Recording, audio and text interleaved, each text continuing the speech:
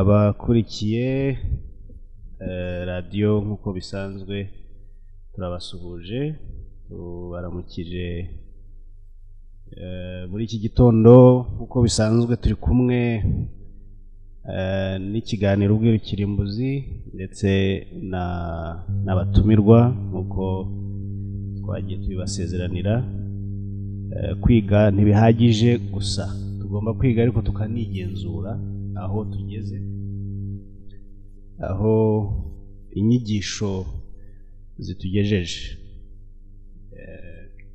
kugira ngo hatoya tutazajya twisanga twafashwe mu migozi y'ubuyoboke gusa n'amagambo. Tukwiye kureba aho inyigisho ziba zitugejeje. Uyu munsi rero turi kumwe n'abatumirwa twari twabateguje ubushize. Turi kumwe n'uwitwa Gasasira Theogene, akaba ari bubibwire umwanya nugera atubwire ikimugenza, atubwire uwo ari we, atubwire n'icyo yaje gukora, nuko yumva ibyo yaje gukora bidufasha cyangwa se bifasha abateze amatwi. Ndayibutsa ko abantu bose mbona hano n'ubwa mbere nkawe Gasasira Theogene, nishimiye kukubona no kukumenya. Tukaba turi kumwe na Jemve Gicumbi, nanone twamuhimbye Gicumbi kuko ariko ari no ku Gicumbi kizima, ariko izina rye risanzwe ni Gasana Jean Marie Vianney. Impamvu yagarutse nuko ubushize ntabwo yageze aho impamvu yari yazanye yayisubijeyo ikirimo, yaduhaye igice. Ndagira ngo rero mumfashe tubakire muri studio z'ikiganiro, hanyuma dutangire tubaza Gasasira. Turamwakira. Uraho Gasasira? Egera mikoro neza kugira ngo tutagirana ibibazo n'abagutega amatwi. Kandi ndashima abantu batubwira iyo amajwi atabageraho neza, bakatwandikira bakadukebura. Ni byiza kuko ibyuma ntimujya inama, ntumenya aho ukora, ntumenya. Iyo rero mutubwiye hakiri kare, abatekinisiye baradufasha. Mwongere rero nimwumva hari ikitagenda neza muze kutubwira, dufatanye. Twagusuhuzaga tuti uraho? Muraho neza. Turakwakiriye mu kiganiro Ubwiru Kirimbuzi. Yego, murakoze kutwakira. Aha ngaha ni kuri radio yitwa Hot FM.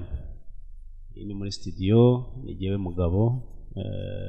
Nishimiye kuko Mugabo ndi kuri radio gusa nabone nakakubonye amaso ku maso. Nishimiye kukubona. Ubu rero tubwire urinde, uragenzwa n'iki?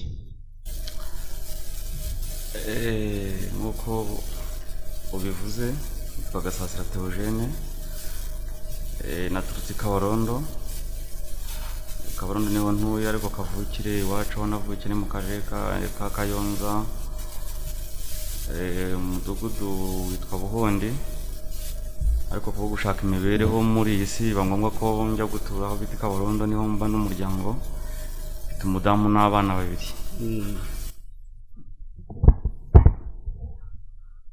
Ubwo rero niyo mpamvu kubw'ikiganiro cyitwa Ubwiru Kirimbuzi, hari ibyigisho cyangwa ibiganiro mwagiye mutanga, ariko haba ngombwa ko nanjye hari ibinkora ku mutima, kandi muri ibyo biganiro mwatangaga harimo ibyamfashije.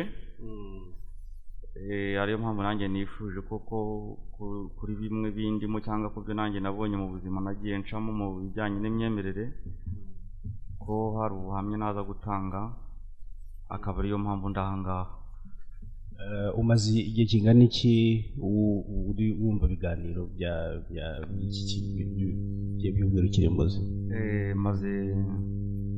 maze umwaka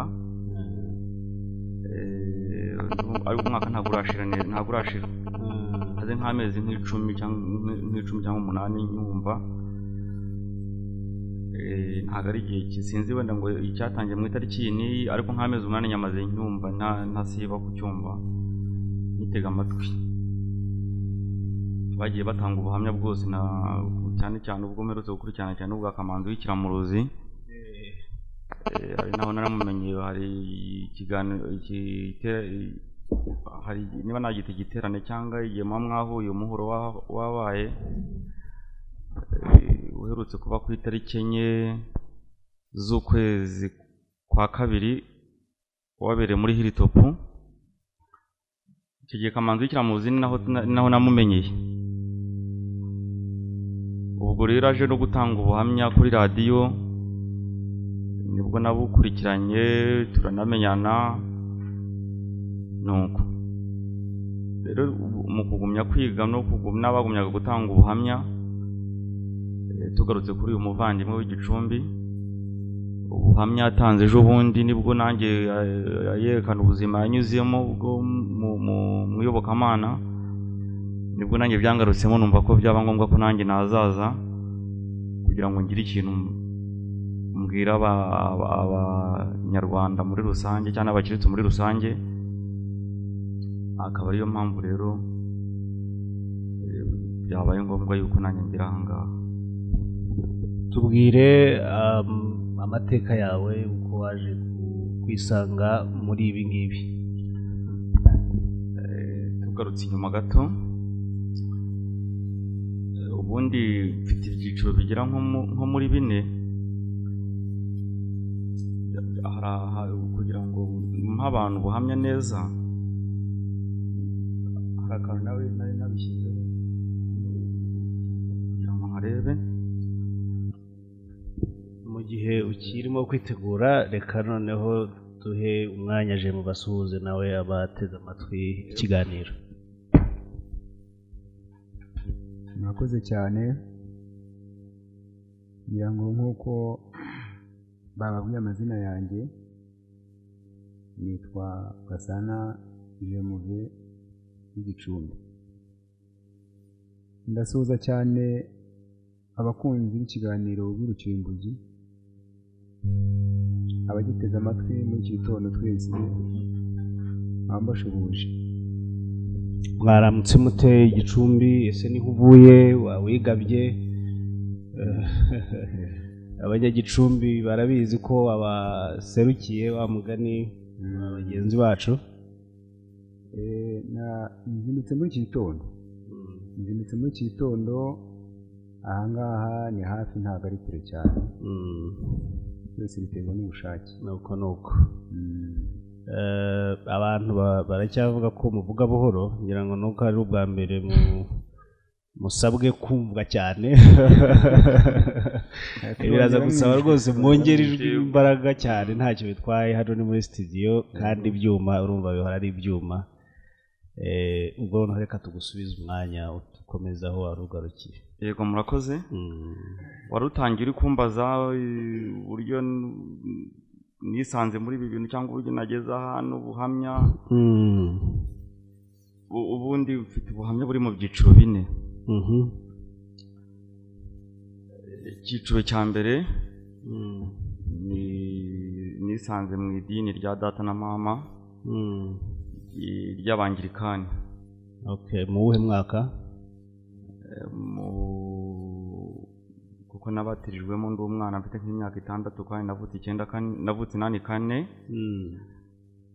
ntabwo imyaka nahita nyibona uwo mwanya, ariko niho namenye ubwenge niga mu wa mbere kurinda ngeze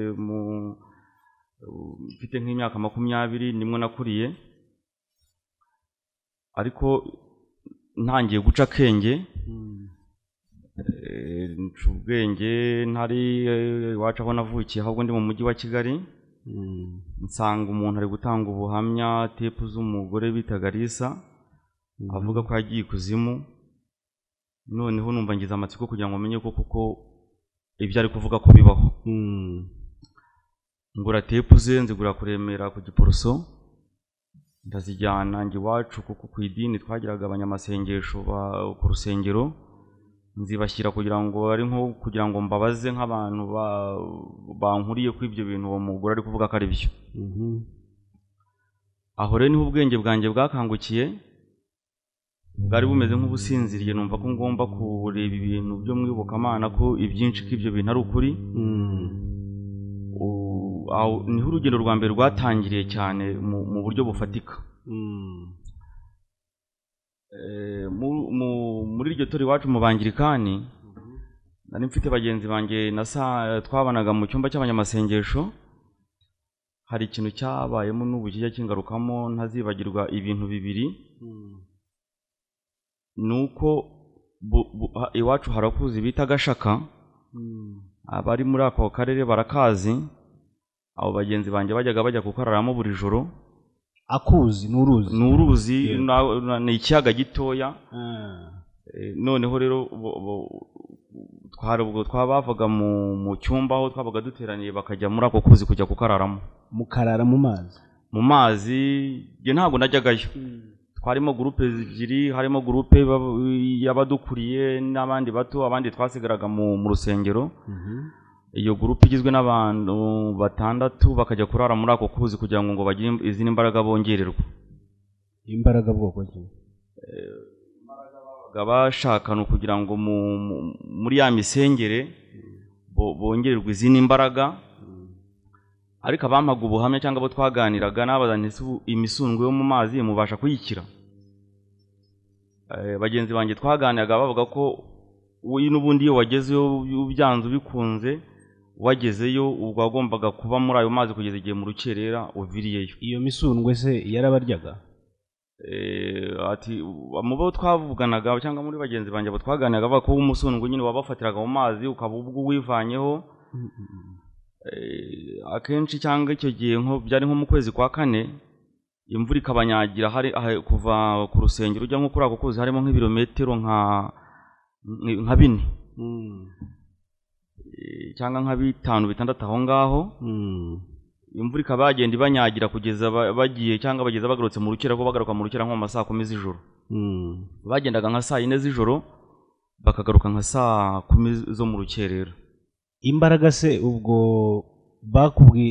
ubwo mwaranaganiraga ibyo byose hari ubwiraga ko imbaraga kuko byageragaho bakazibona izo bifuza cyangwa bakomezaga bizera ko ziri buboneke bo bagumyaga bizera ko zigomba kuboneka ariko muri icyo cyiciro ngiye nagiraga amakenga nagiraga arateye gutyo numvaga uburyo Imana yashakirwa mu mazi nkumva Imana ishakirwa muri iyo mibereho igoranye gutyo ntabwo ubwenge bwanjye bwabikururaga muri icyo cyiciro kugira ngo nze ku kivonge ku cya kabiri hari ikintu cyambayeho n'ubu kijya kingarukamo cyambabaje kuruta ibyo nabonaga ngiye kigera no ku buzima bwanjye hari amasengesho y'iminsi 40 muri iyo porowase ayo masengesho y'iminsi 40 yari ku itorero rimwe bahita igikaya benshi barahaza batuye muri ako gace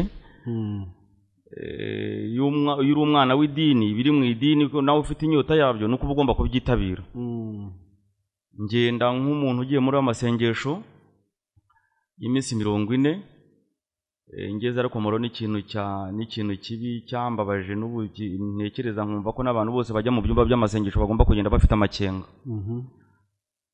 abanyamasengesho bose cyangwa abashaka Imana nk'uko mvuga ikunze gukoreshwa nuko bajya bagenda bafite amakenga kubera iyi mpamvu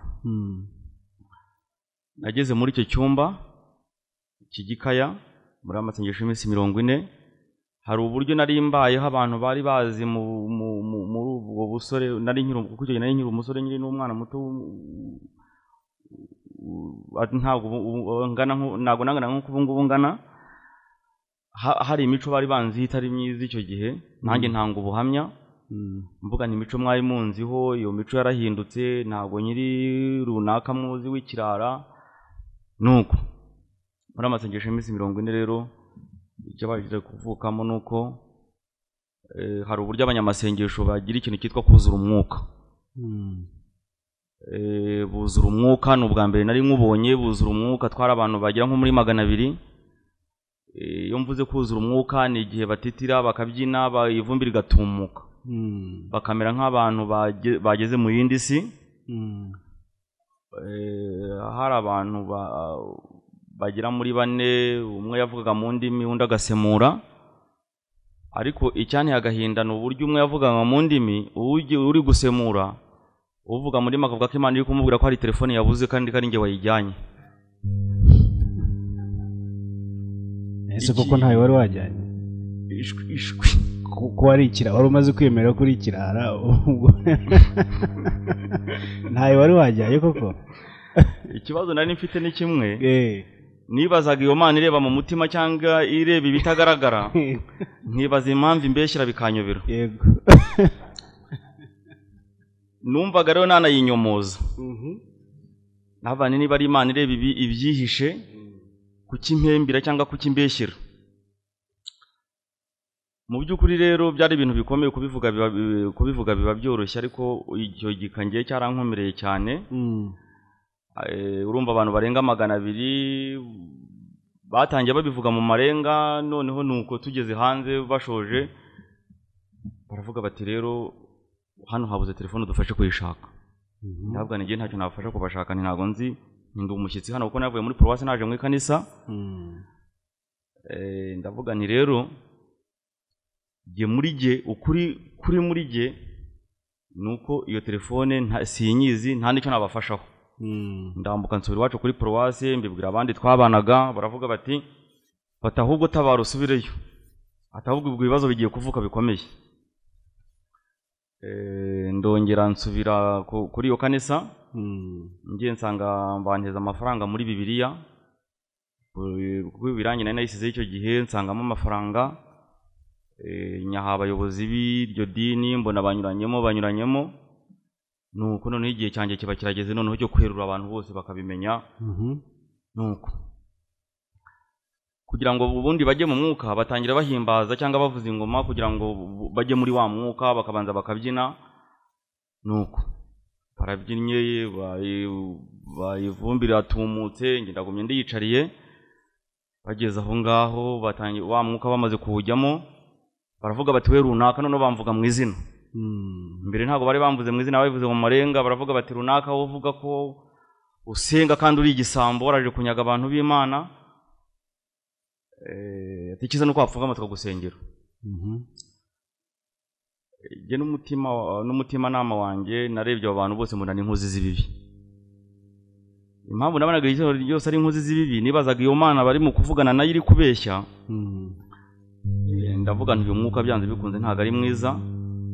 Ubwo wari ufite kumwe imyaka ingahe? Nari mu myaka 23 24. Nari none icyo gihe ariko nsubirayo, nari kumwe na murumuna wanjye wabanye ahantu bita Nyagatare. Ne warebye ibyo bintu uburyo byari bimeze, baraza barambura umusambi imbere yanjye umukeka. Ariko ikibazo cyari iki cyo kuvanga kuki Imana yo mu ijuru impimbira no kubera iki. Nanjye rero ntangira kumva ko ngomba kwirwanira. Ndavuga nti aba bantu nibura nibaza bakundambikaho ibiganza baza kunsengera nka 50, nibura mbafate, nibura mbajugunye ku gatuti. Ubwabo abantu ari inkozi z'ibibi, sindi bwemere ko bamfukamisha kuri uwo mukeka, ahubwo nibura abaza kumfukamisha nibo ndi butere njugunye ku gatuti, nti Imana yabigaragare. Muri uko kwibaza gutyo no muri uwo mwuka umeze gutyo, numva byari ibintu bikomeye. Ariko numva hari amagambo muri Bibiliya muri Ezekiel 2:13 ku murongo wa 9, numva nanjye ijwirije muri je rirampamagaye mbwira ngo nindeba ayo magambo. Aya magambo avuga ku bijyanye n'abahanuzi b'ibinyoma. Mu by'ukuri sinari nzi Bibiliya, sinigeze narigeze nsoma Bibiliya, ntaho narigeze nyiga. Ariko icyo nacyo cyambere gitangaza, ubona ko abahanuzi b'ibinyoma ibyo bavuga mpanishe n'iyo mirongo. Nuko numva ndatuje muri jewe, nibyo gusenga bahumirije nari nsigaye nkanuye. Nuko icyo ni icyiciro cya mbere cyo nabashije kubamo. ibyo bintu bibiri nabonyemo by'abagenzi banjye n'icyo kintu cyangezeho muri rusange ni ibintu byankomerekeje ntashobora kwibagirwa muri icyo gika cyanjye cyane. Ariko warakomeje. Narakomeje. Ikindi kintu wenda nabonyemo cyane cyane ni uburyo abantu mu by'ukuri bafite umutima wo kumva ko bakunze Imana. Umuntu akemera akarara ayo majoro imisozi. Ariko reka nkubaza, gukunda Imana barayizi kuko wowe umfashe nk'umuntu wabibayemo cyane, hafi ufite imyaka ingahe? 35 ubu ngubu. Urumva umaze mu myaka ihagije. Yego. Bakunda Imana bayizi cyangwa bafite inyota yo kwimenya, akaba ari byo wenda byitirirwa gukunda Imana, kuko ukurikije ibyo mbwiye ibyo wabayemo n'abo mwabibanyemo, nta gihamya kigaragara ko Imana, neze niba umuntu bakubwiye ko Imana kuvuze ko wibye kandi ubizi ko wowe mu by'ukuri utibye, ukuri guhari, ubwo iyo Mana ivuze irahari, iyo Mana arayizi. Ese uriya mwete ndasaba ubwo naje mvuye muraza, kuko ni ikiganiro muraza kumfasha ndetse n'abadutega amatwi, ubundi kwiga ubuhamya icyo bumaze ni ukwibaza impamvu umuntu yabaye mu bintu akabivuga nk'uwabibayemo, ariko noneho hakavamo n'amasomo akuramo. Iyo umuntu abayeho muri ubwo buzima bw'imisundwe ariko bikaza kurangira bigaragaye ko avugana n'Imana itanahari, sibyo? Ubwo Imana niyo abakunze, cyangwa tubona umwete w'abantu bashaka kumenya Imana ufatwa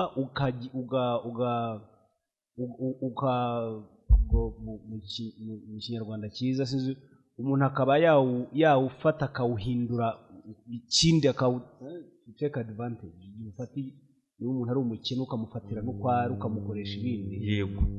Abantu bafite inyota yo kumenya Imana bikitwa ko bakunda Imana. Wakunda icyo utazi? Wowe uko wabibayemo ubona koko bakunda Imana cyangwa barashaka kumenya Imana? Ku buryo ntaraguca mu ijambo, niho uri bubone ko umuntu ari bujye guhanura, agahanura ibye, agahanura amarangamutima ye, ibyifuzo bye uko abibona, ariko akumva ko ari Imana arimo kuvugana. Ni ukuvuga ngo yibeshye hagati y'uwo ari we n'icyo yita Imana. Niko ndimo giye kubyumva, ndashaka muze kumfasha. Yego. Ubwo se twabyita iki? Kuko inyito buriya ni ikintu cy'ingenzi. Inyito ni nk'umusingi ibitekerezo n'imyumvire byubakiraho. Iyo ikintu cyise uko kitari, uba uyobeje intekerezo z'abantu. Reka nkwakire aho hantu. Hari imvugo ikunze gukoresha ngo tujye gushaka Imana. Aha. Ujya gushaka si uko ayizi, ahubwo nuko hari amakuru yayibwiweho. Ayo makuru yayibwiweho akumva ko byanze bikunze yahura nayo, kugira ngo arebe ko amakuru yayibwiweho ko yaba ari ay'ukuri neza. Ubwo ngubwo turemeranya ko abantu bashaka Imana cyane rwose, barashaka kumenya Imana cyane, bitandukanye no kuba abantu bakunda Imana. Ibyo bakora babikuterwa no gukunda Imana. Yego. Ari uko yayibona akayikunda akayishimira. Ariko niba akiri mu rugendo rwo kujya kuyishaka, nuko atayizi. Icyo kintu ni ingenzi cyane. Abantu badutega amatwi bumve itandukaniro ryo kuba mu kintu gishaka no kuba mu kintu kizi. Ingaruka dufite uyu munsi twatewe n'iki kintu cyitwa iyobokamana muri sosiyete cyangwa se mu muryango mugari w'Abanyarwanda, turaziterwa no kutamenya bino bintu bibiraho bitandukanira. Amakosa akorwa n'umuntu ushaka n'amakosa akorwa n'umuntu uzi ni ibintu biba bikwiye gutandukana no gushyirwa mu byiciro bitandukanye cyane. Noneho bikanatuma tumenya uburyo dufasha bagenzi bacu, bigatuma turamenya n'uburyo abakomerekejwe n'ibi bintu bomorwa.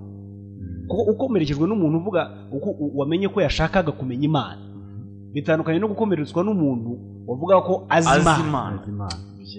Urabyumva neza? Icyo kintu ni ingenzi cyane. Abadutega amatwi banagire n'ubushobozi busese, banacalenginga ibyo bahura nabyo. Jye simvuga ngo izo nsengero mutangire murwane mugire muti munabafashe munajyamo ndabizi muzakomeze munajyemo rwose igihe cyose muzuba mubishaka ariko mujyanemo umutwe ubwenge bufungutse. naho ubonye nkurikije ko mugenzi wanjye arimo kuvuga sinzi ko urugendo rw'abantu barimo gushaka Imana sindabona icyiciro cy'abandi bantu bo muri bo bari hariya bagaragaza ko bo bayibonye. Noneho ngo banasobanura ba bandi bayishaka bababwire imiterere yayo n'uburyo ibayeho n'uko ingana n'uko isa. Noneho ngo banayikunda kuko niba bari mu rugendo rwo kujya gushaka Imana ni kwa kujya mu butayu, ni kwa kujya mu misundwe no mu mazi, ni kwa kujya ahandi hose bashaka Imana. Hano twibaze nicyo nifuza ko twese duhurizaho twibaza tuti abantu kuki bashaka Imana ntibayibone iyi myaka yose, kuko amakosa ari mu bantu bayibonye, amakosa akorwa n'abantu biyitirira ko bayibonye agaragaza neza ko batigeze bayibona. Baracyari muri rwa rugendo rwo kuyishaka. Niharangira avuga akubwira ati urumva turi abantu kuki abantu Imana igihe yashakiwe kuki itaboneka? Icyo kibazo turaza kugisubiraho nyuma, ndashaka nkisige mu mitwe y'abantu noneho dukomeze ni naho runazingi ubu ni naho binakomeye ubundi kuri icyo kintu ushorejeho. Ni byinshi ariko ndataruka. Reka njye ku cyiciro cya kabiri. Icyiciro cya kabiri ni icyiciro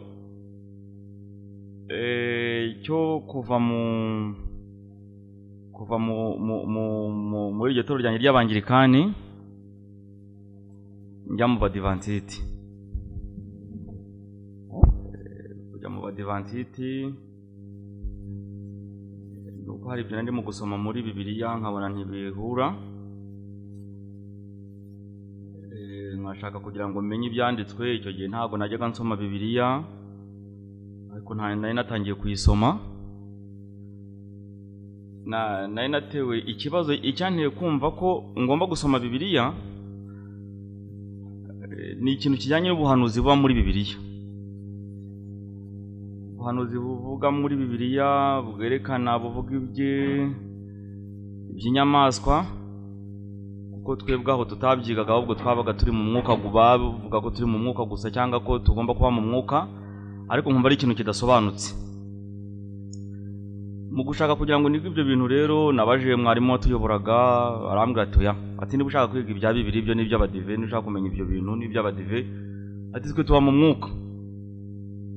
Ati niba ushaka ibyo kwiga Bibiliya asanga abadive, ati kandi wowe bati turabona uzaba umudive. Ndavuga ariko gihe ntago ndi umudive, ni kuko idini rya data na mama ntago narivamo. Kwiga Bibiliya wagomba kubavamo kuko hari ibyo nashaka kugira ngo menye muri Bibiliya nabonaga.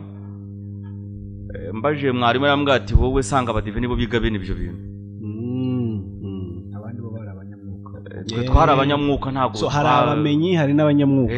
N'abantu babiri batandukanye ubundi. Iryo dini warimo ryo ntago ryari ry'ubumenyi cyane. Ubu ni ukujya mu mwuka gusa. Mu kugumya gusoma Bibiliya rero nanjye ntangiye gucukumbura kugira ngo ngiye wenda ibintu nasobanukirwamo. Biba ngombwa ko nsezera abanyamasengesho twabanaga, abaririmbyi twabanaga, nzajya nterana ku munsi w'isabato cyangwa ku munsi wa karindwi. Ubwo ni mu wuhe mwaka? Mu mwaka w'1990 muri 2008 bitangiye bya 2007 2008 nyimaramo 2009 nibwo nari ngiye mu badivantiti. Ngeze mu badivantiti rero ahubwo buri uko nshaka kujya imbere, uko abantu bashaka gushaka Imana buri uko bajya imbere niko ibibazo birushaho kuba gukomera. Ngeze mu badivantiti, ngeze mu badive nsanga bari gucika mu bice 2009. Nsanga hari igice cyitwa kubaho niwe, nsanga hari igice cyitwa abagorozi, nsanga hari igice cyitwa abakusa, nsanga hari icyitwa abatampera, nsanga hari icyitwa abariforome. Bari gucika ibice mbega mu idini, bari barwanira muri Bibiliya. Biranshobera, ariko nageragezaga nibura gusoma wenda nkagira ibyo nanjye ubwanjye ku giti cyanjye mfatira icyemezo ntafatiwe n'umuntu icyemezo. numvaga ntashaka umuntu wamfatira icyemezo, numvaga nakifatira icyemezo ku giti cyanjye. Hari igihe umugorozi yigeze kumbona mfite igitabo cyitwa Migisho, arambwira ati jugunya ibyo bikeri byo mu Egiputa. Ese ibikeri uvuga ni ibiki? Ataba Migisho ni ibikeri. Numva ngize ikibazo, nshaka kugira ngo abagorozi nkurikirane ibyabo kugira ngo mbirebe. Natera abagorozi twajyanye inshuro nyinshi kuri Yerika, ariko nareba nkabona n'ubundi ntaho bitaniye ibyabo, ntaho bitaniye iby'idini. Ariko umugorozi agumye kumbwira ati ufite ibikeri byo mu Egiputa, navuga nti reka mbihamane. Reka mpamane ibi bikeri byo mu Egiputa. Ngiye ndumva nta yandi mahitamo nandi, reka mbihamane. Ariko ndi mu idini ry'Abadivantisiti, ndasanze mu itsinda risenga, ngiramo inshuti, ngiramo abasore duhuriyemo kuko icyo gihe nari umusore. Abo basore tubaye inshuti nk'abantu dusanzwe tuziranye, duhure none no kubijyanye n'ibyo kuyoboka Imana. Nuko none iryo tsinda nza kugira ikibazo, nsangamo ibitabo by'umugore bita Madamu White, ari by'ibingibi bimwe nanabizanye. Ikintu cyantangaje kuri iki kintu ngiye kuvuga, banteze amatwi bagisuzume kandi bagishishoze. Idini ry'Abadivantisiti uri kwikoresha ikintu cyitwa amavuna cyangwa abandi bita igiterane, berekana ko Bibiliya yonyine ari ibayoboye. Ntabwo bashobora kwerekana ibitabo by'uyu mugore Madamu White. Ariko ikintu giteye agahinda nuko iyo umaze kujyamo mwe imbere mu idini, bakwerekana ibi bitabo ko bikenewe. Icyo uvuga iyo uri mushyashya uzi mu idini ntabwo batangira babikwereka. Oya, bakwereka Bibiliya yonyine ko ari ibayoboye. Ibi bitabo wamara kubigura, ikindi kintu cyishemo, iyo umaze kugura ibi bitabo, ntabwo idini rishaka kwemera ko ubikoresha mu idini ryabo, ahubwo bisomwa mu ibanga cyangwa bikigishwa bucece cyangwa bikigishirizwa. Usomera abantu ibyo ari byo, kuko wanabyitwaje, ngira ngo ni byiza ko tubivuga. Ndabona icyitwa ubusobanuro bw'ubuhanuzi bw'igitabo cya Daniyeli n'ibyahishuwe. Yego. Ndabona icyitwa ngo ni puse, iyo imaze kugera mu muntu yihutira kujya mu bwonko. Hejuru handitse uko ari ukuri guteye ubwoba. Ukuri guteye ubwoba. Yego. Ikise nacyo ni cyabakumbona ari nk'icy'umuntu ku giti cye. Byose nabiguze kwitegura akaga gaheruka. Yego. Hari icyitwa umwiteguro w'imvura y'itumba. Yego. Hari icyitwa umukino ukina ufite iherezo. Yego. Ibi byose ni by'Abadive. Ibyo byose ni by'Abadive. Mfite n'ibindi ntazanye, nk'icyitwa intambara ikomeye, n'ikindi cyitwa ibyaduka byo mu minsi y'imperuka, kuko byose narabiguze ndabifite. Aha, uragifite wowe. Ako kantu ni akantu abantu bose bagomba kwibaza nk'abakirisitu bajya mu ijuru. Wese ubona biterwa n'iki? Icyo nangije kuvumbura kuko nabikora ubushakashatsi, ni ubucuruzi. Impamvu mvuga ko ari ubucuruzi, wakibaza uburyo umuntu akugurisha igitabo, wamara kukigura kandi akanga yuko cyajya cyigishirizwa mu ruhame. Uzasanga inshuro nyinshi abaterana ku munsi wa karindwi cyangwa ku munsi w'isabato bo barabizi. Ibi bitabo inshuro nyinshi byigirwa mu ngo, byigirwa cyangwa abasengera mu ngo, ariko nka pasitoro we ntiyakemera ko ibi bitabo nk'iki cyitwa kwitegura akaga gaheruka, ntabwo yakemera ko kigirwa mu rusengero kugira ngo se gicuruze, cyangwa hari ibindi. Ntabwo nzi, cyangwa ushishoje neza, kuko ibitabo birasohoka. Ahubwo giye numva ari ugucuruza, yakigisha mu ruhame kugira ngo abantu bagikenere. Turibuze kuza kwinjiramo muri ibyo bintu byombi, kuko nabikoremo ubugenzuzi muri ubwo buryo bubiri. Uburyo ikintu cyacuruzwa, hamwe akanga ko kibwirizwa kandi cyakabaye kibyarwamo n'amafaranga, hari ikirimo nakuyemo. Yego. Icyo kintu rero ni ikintu abantu bose bagomba gushishoza kuri ibi bitabo, bakagenzura bakareba. Ikindi gikomemo nuko iyo utangiye gushishoza ibi bintu bavuga ko uri gukorana n'inyamaswa. inyamaswa yarinde inshuro nyinshi inyamaswa ubundi baba bavuga leta cyangwa inzego z'umutekano. Impamvu mbivuga nuko mbifitiye ibihamya. Mfite ibihamya iki? Impamvu mbifitiye ibihamya nuko biri muri ibi bitabo byabo. Muri ibitabo byanditse ariyo mpamvu ibyo nagerageje kugura byose nabikusanyije kugira ngo mbibike. Ndacyarimo mwe imbere muri iryo tsinda twiganaga nakubitiyemo n'ikindi kintu gikomeye muri ibi bitabo bari mu kwiga turi mu kwiga baravuga bati dushingiye ku inka zanduye tugashingira ko duhinga ibitoki by'imbihira abantu bakabyengamo inzoga amahene dufite abantu bakayabaga ati ko nta muntu urya inyama uzajya mu ijuru. Abantu abo twabanaga baravuga bati ushingiye uyu munsi yaba amatungo dufite tugende nta muntu w'Imana wemeye korora. Icyo gihe ndabyibuka nabajije ikibazo ndavuga nti korora ni ikihe cyaha kirimo ko abantu bose amateka tubona ko abantu boroye. Baravuga bati nuko iyo tworoye abantu bagenda amatungo tworoye bakayabaga bakayarya. Icyo kintu biba ngombwa ko ntangira nanone gushishoza iyo ikintu cyabaga kingezeho ngiye mu myemerere yanjye cyangwa ikintu nyisitayeho ntago mpita nyirwanya ahubwo ntangira kugishoza no kukigenzura. Ariko se nk'icyo cyemezo kiba cyarafashwe bishingikirije ku yiha Imana ya Bibiliya, Imana y'umuhanuzi Madame White cyangwa imyumvire yabo? Kuri icyo kijyanye no kwanga korora cyangwa kwerekana icyo kintu ntago byo bisomwa muri Bibiliya ahubwo bisomwa muri ibi bitabo. Icyo cyo kiri muri ibi bitabo yaba ibitekerezo by'abantu yaba abagorozi yaba bakusa cyangwa abantu basoma ibitabo bo barabizi ko n'ikijyanye no ko ntago akenshi bisomwa muri ibi bitabo. Ntangira kugenzura ibyo bintu urumva nubwo bari mu gucikamwe ibice icyo kintu mbwira iryo tsinda ni ntago twajyana ni kuri iyi myumvire yo ntago turi kumwe. Baravuga bati nundi wari umugwira waraguye ntago ati n'umundi tukureba dusanga uzaba mu basohoke. Icyo ni icyiciro nabayemo kandi gikomeye kandi cyankomereye. Muri izo ntambara rero abagorozi baza guhura n'abantu bitwa abizera n'ubu ari bo ndimo. Nabo ni abadivantiste se? Ndi mu gice cyitwa abizera. Icyo gice cyitwa abizera mfite uburyo nakigezemo. Icyo gice abagorozi kuko bari inshuti zanjye bakoze icyo bita debate cyangwa igihe abantu bagiye gukora seminari. Noneho abagorozi kuko twakundaga kubana ariko genda mu idini mbarizwa mu idini ry'abadivantiste. Abagorozi barambwira bati tugiye guhura n'abantu atari ko uracyari umwana wowe ugiye bakuraha bakujyana. Ni abo bantu ahubwo ntibene abo ngabo nibo mba nshaka. Abagorozi baranyihisha icyo gihe bashaka uburyo bagenda ntabizi mbazo twari turi kumwe arambwira ati we ntago bakemera kukujyana.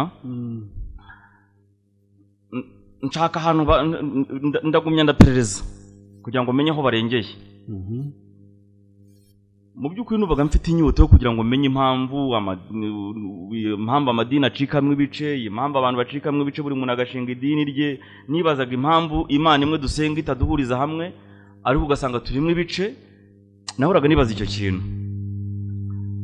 Abagorozi rero bagiye guhura n'abo bantu ku nshuro ya kabiri nanjye babona ndahari. Ntabwo nari ku ruhande rw'abagorozi sinari no ku ruhande rw'abizera ahubwo ginabazwaga nk'umuntu uri mu idini ry'abadivantiste. Byari ibintu bikomeye buri iyo debate yabaye kandi ari ibice byose n'ubundi byavuye mu idini kiba ari ikintu gikomeye. Ubwo batangiye biga abo bizera nanjye mbaboneyeho batangira biga Bibiliya ariko abo bantu basangana akantu gatandukanye n'akabandi bari bafite bitwa bizera. Baravuga bati twebwe twiga Bibiliya yonyine nta bindi bitabo twemera. Nuko batangira biga abagorozi nabo bazanye ibitabo. Baravuga bati mwebwe kuba mutemera ibitabo bya Madame White ati muri abayobe. Yego. Ariko giye kuko nari mu gukora ubushakashatsi cyangwa kugenzura kubigiraga ku kibaho. Abatuye muri Kayonza barahaza ahantu bita muri Sefuje, icyo twigiraga muri Sefuje. ndavuga nti reka ngenzura ibi bintu njye numvaga ngomba kugenzura impande zombi. Muri uko kugenzura impande zombi rero iki gice cyitwa bizera mu gitangira cyigisha Bibiliya cyerekana uburyo Bibiliya ifite ibyiciro bitanu yigwamo. Ibyo byiciro bitanu ko bivangavanze ko biteza ikibazo cyangwa bigatuma biguteza urujijo. Ubu bavugaga jye nandika nta nubwo bari bananzi, n'abagorozi nabo baravuga ndandika. Abizera baravuga bati mwebwe bagorozi ko muvuga yuko muri guhunga, mukavuga yuko muri gusohoka mu cyo mwita Babuloni, ko tureba tukabona namwe muracyayirimo. Abagorozi bisobanuro batangaga cyane cyane bashingiraga ku bitabo bya Madame White, ariko cyane cyane abandi bagapfa yuko batabyemera. Icyo gice rero cyigisha ikintu cyitwa ubuturo bwira bwa Mose n'ubwa Yesu. Ntabwo ye nshaka kuza kugaruka ku myemere cyangwa ku byo umuntu ahitamo, ariko ndavuga ku byo jyewe nanyuzemo. Berekana uburyo ibyacumi, amaturo, amasaruro, ibirundo ko ibyo bintu bifite igihe byari byarategekeye ko byagombaga no guhagarara. Amateka berekanye mu by'ukuri numva yaramfashije, numva icyo cyunanye ndagishimye nkurikije amateka bigishije. Ariko mu kwemera icyo kintu biza kuza kuba ngombwa yuko ngongana hagati yabo n'idini. Ngenda cyari mu idini, abo nabo ni ikindi gice, urumva cyari ikindi kibazo. Ariko ndi mu idini, imirimo y'idini nayikoraga yose n'ubundi. Naba nahingiye 400 nkakora icyacumi cy'amafaranga 40. Naba nahingiye mbega yo nakoreye icyo gihe nari ndi mu buzima buciriritse. Imirimo y'imbega narayikoraga bisanzwe. Mu kujya muri icyo gice rero ubwo abagorozi bangoma ko mbasezerana no kumugaragaro. Niro abagorozi ntinibura uko biri, ntimuzi ko twayaga tubana mwura ko mfite ibikere byo mu Egiputa. Ubu nicyo gihe ubu ngiye kujya muri iki gice. Icyo gice cyitwa bizera abantu benshi ntago bakunze no kukimenya. Abagorozi bati twabivuze ko niduhura abantu ko bari bukurahe, ntacyo ngiye nta kibazo n'inshingiye kuri ibi bintu bigisha aya mateka, kandi nanjye ndumva umutima wanjye yuko aya mateka ko ari ay'ukuri. Biba ngombwa ko nsezera ku bidini kubo twabanaga. Ariko ntarasezereye ku idini, hari ikintu gikunze kwigishwa haba muri ibyo bice byose, ko abantu bagomba kwitegura kwa Yesu, kandi ko Yesu agomba kujya kugaruka. Inyamaswa igombye kubanza kurenganya itorero, inyamaswa igombye kurimbura abantu b'Imana. Icyo kintu nakunze ndibuze kugisorezaho kuko ni ikintu gikomeye cyane. Ubu navuga ngo ubu ndi impunzi imyaka 12 kandi ntararenze mu gihugu cy'u Rwanda. Nimvuga ngo ndi impunzi ni muri ubuhamya ndi gutanga. Si ibintu biza muri bwa buryo bita ubw'umwuka gusa, nuko ari ku mubiri bigukoraho. Ukagira n'ingaruka z'iby'umubiri, ukibaza impamvu ibintu by'umwuka ugira bigaruka bikaza mu ngaruka z'iki z'umubiri. Aba bantu turaba ngombwa ko nsezera mbagiye murumva byabaga ari ibintu biza no kumugaragara, abantu bakabibona bakanabimenya, bakamenya bati byaba ari kubarizwa ahangaha. Mu by'ukuri icyo ni icyiciro cya gatatu. Icyiciro cya kane ngiye gusorezaho cyo ari nacyo mpagazemo uyu munsi, cyambanye kibi kuruta ibindi byose byambanjirije. Cyambanye kibi, ingaruka zingeraho, kizigera ku muryango wanjye ubu turi kumwe, no kugira ngo nagahinda k'ibyo bintu nkurikije ku buhamya umuvandimwe ari yatanze kuko byangezeho mu buryo bw'umubiri. Iki cyiciro cya kane abantu banteze amatwi bamba bareba gishishoze kandi bakigenzure. Iki cyiciro cya kane ngiye kugeraho abakirisitu muri rusange bamba bareba bagitega amatwi bakigenzure kandi bagisuzume. Abayobozi batuyobora ba leta niba hari abaduteze amatwi kugira ngo batangire bagenzure ibi bintu ndi kuvuga. Yaba abakirisitu babigenzure, basoma Bibiliya cyangwa n'abatayisoma, kugira ngo bagenzure ibi bintu, kugira ngo abanyarwanda muri rusange ntabwo twakabaye indyarya, niba tubuze n'ubukirisitu ariko twakabaye n'inyangamugayo, tugira ubupfura, tugira urakoze. Iyo mvugo ni nayo yakunze kugaruka, uyikoresha burya narayikunze cyane. Ni cyane kuza mu kiganiro ntaragira ku kika cya kane, naravuze nti mburu ubukirisitu tubure n'ubunyarwanda dupfe kare.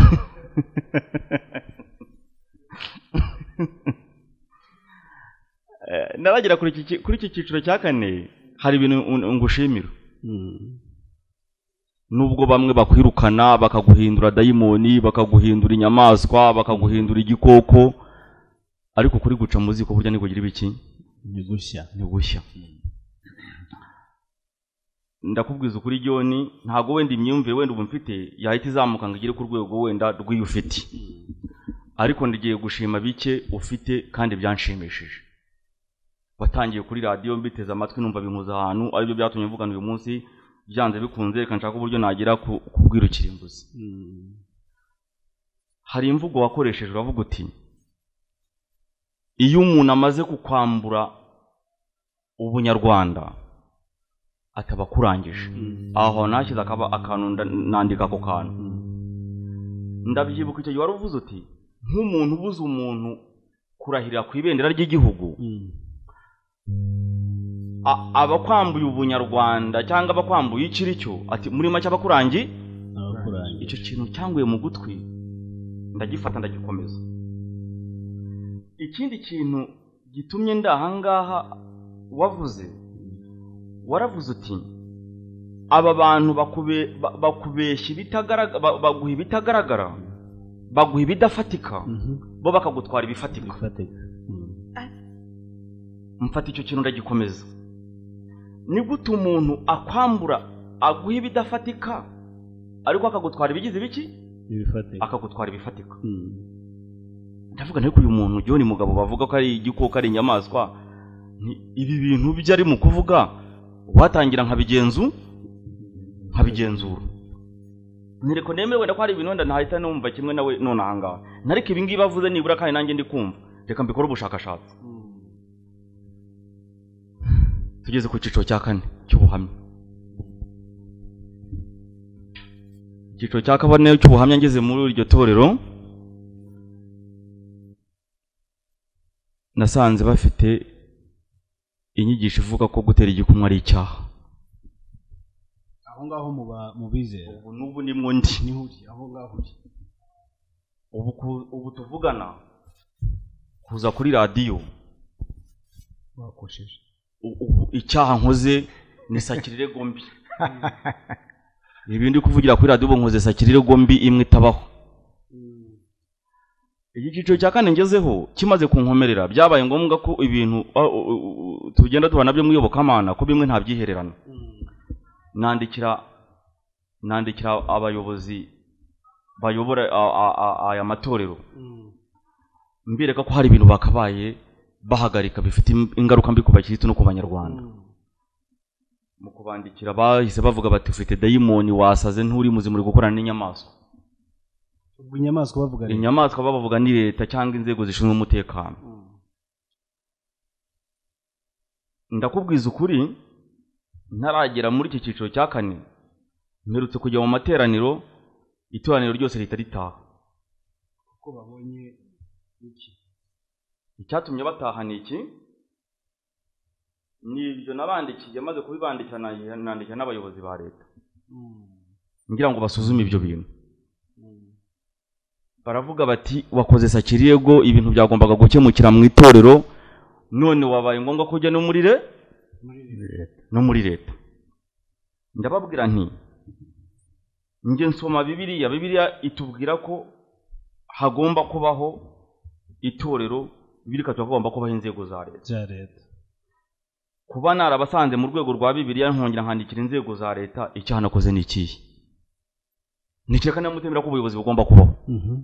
Bati turabwemera.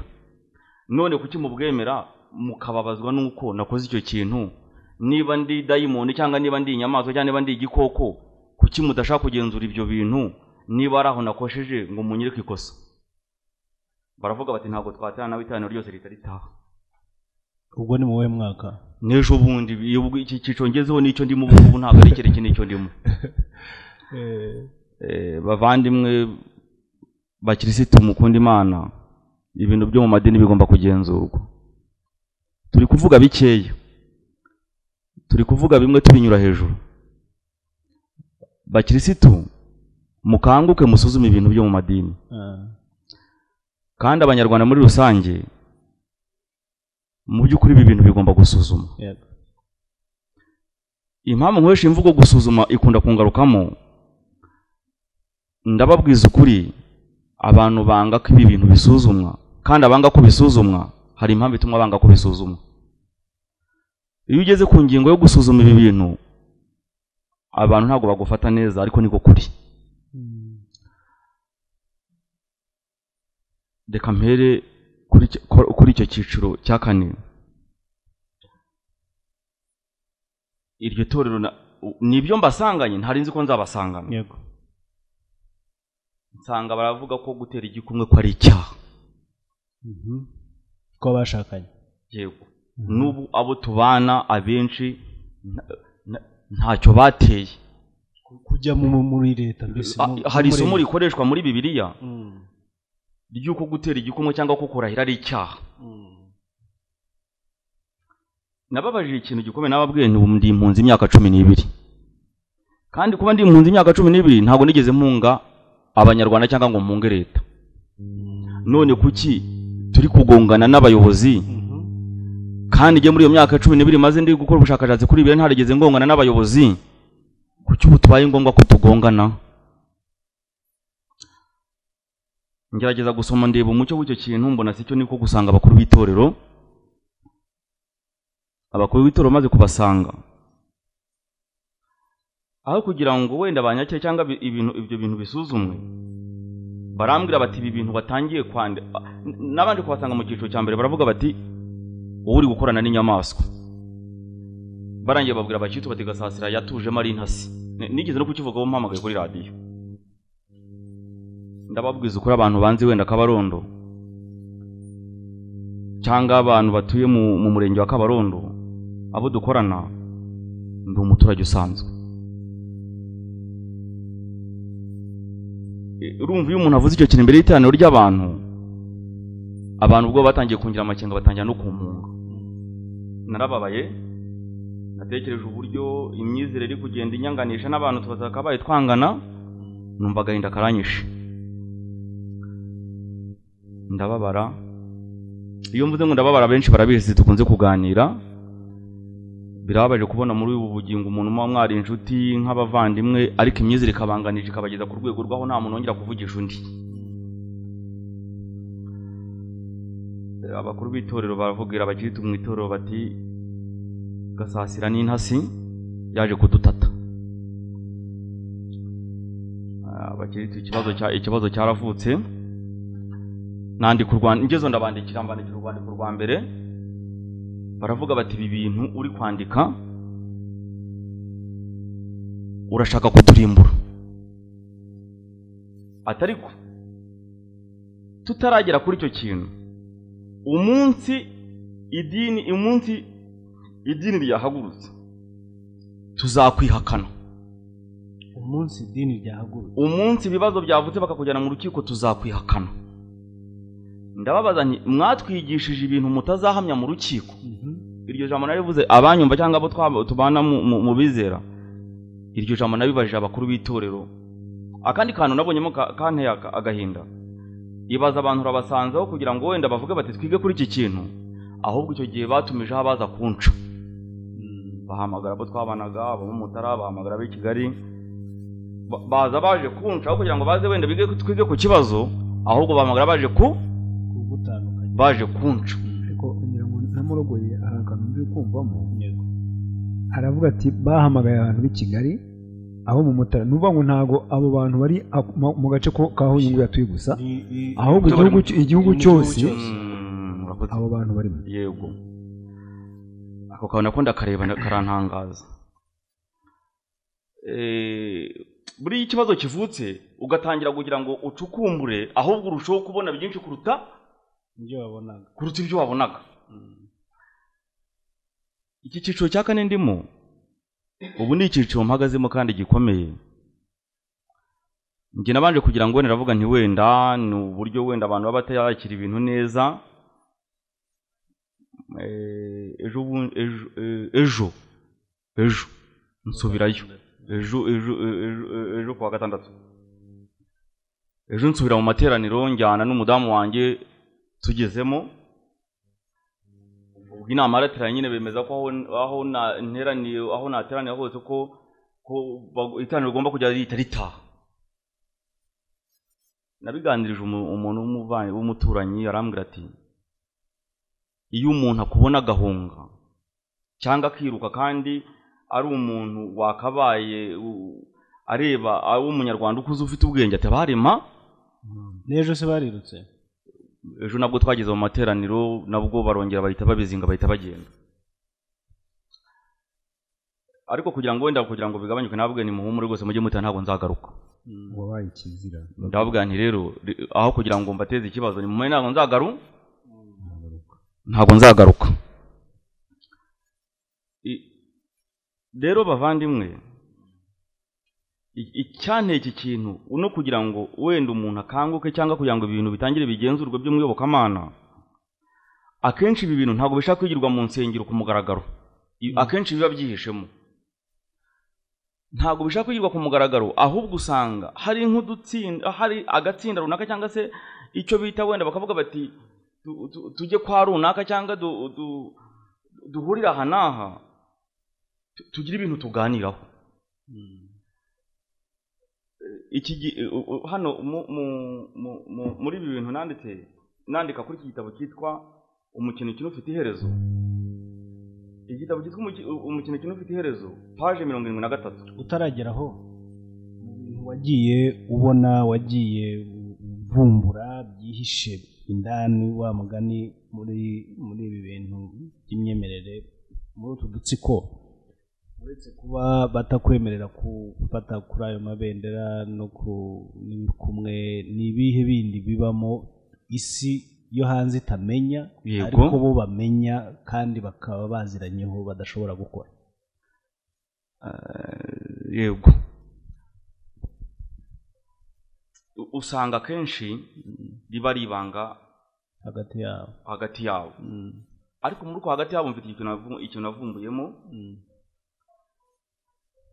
Iteka no mu byo nanditse mbandikira nk'umukirisitu, narababwiye nti mubeshya abakitu mukabeshya leta. Aba bantu batujyana mu ijuru iyo systeme barayifite. Iyo hari ikintu bo bahuriyeho, yaba leta baragenda ntibayibwize ukuri, n'abakitu nabo ntibababwize bagasigara bo ari ibanga ryabo cyangwa ari ibintu bafatira icyemezo ku giti cyabo.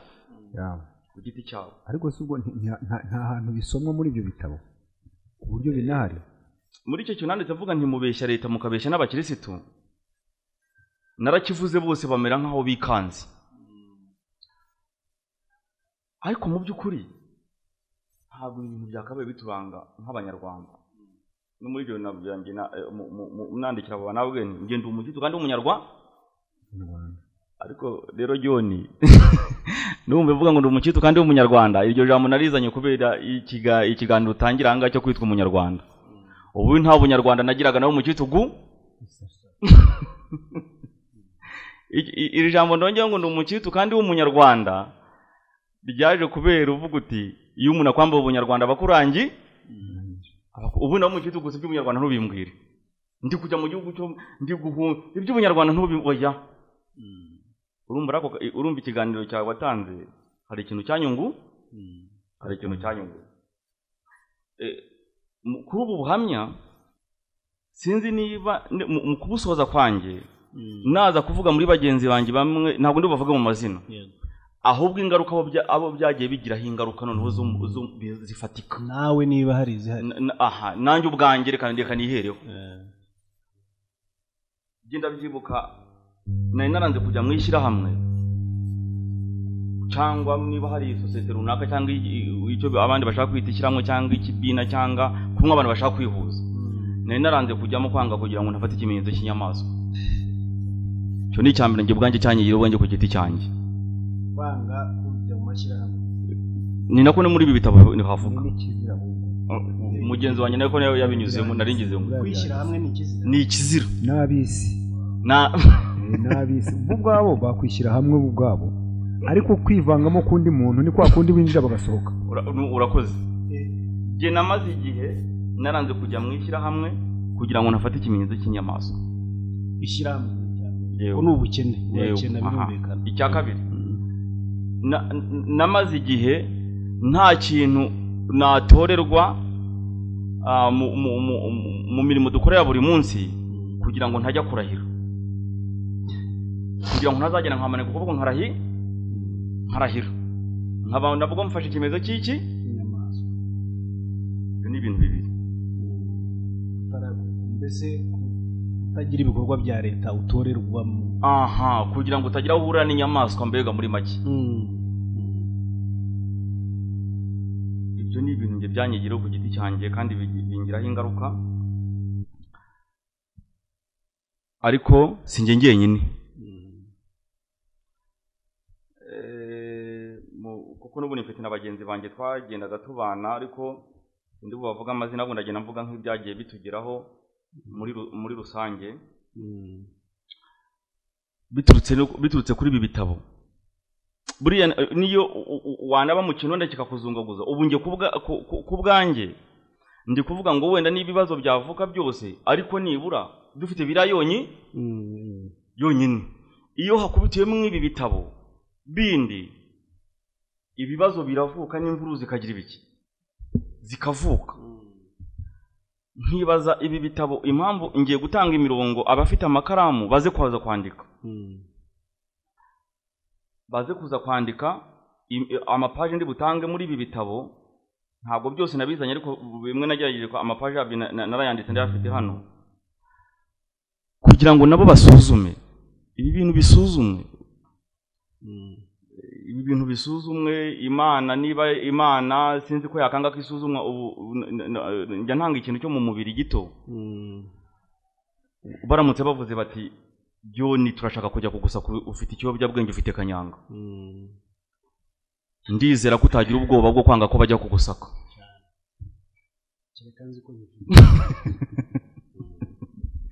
Kuki ibi bintu bidasuzumwa abantu bakanga ko bisuzumwa? Ni ukubera iki? Niba ari byiza icyo reka tukiveho.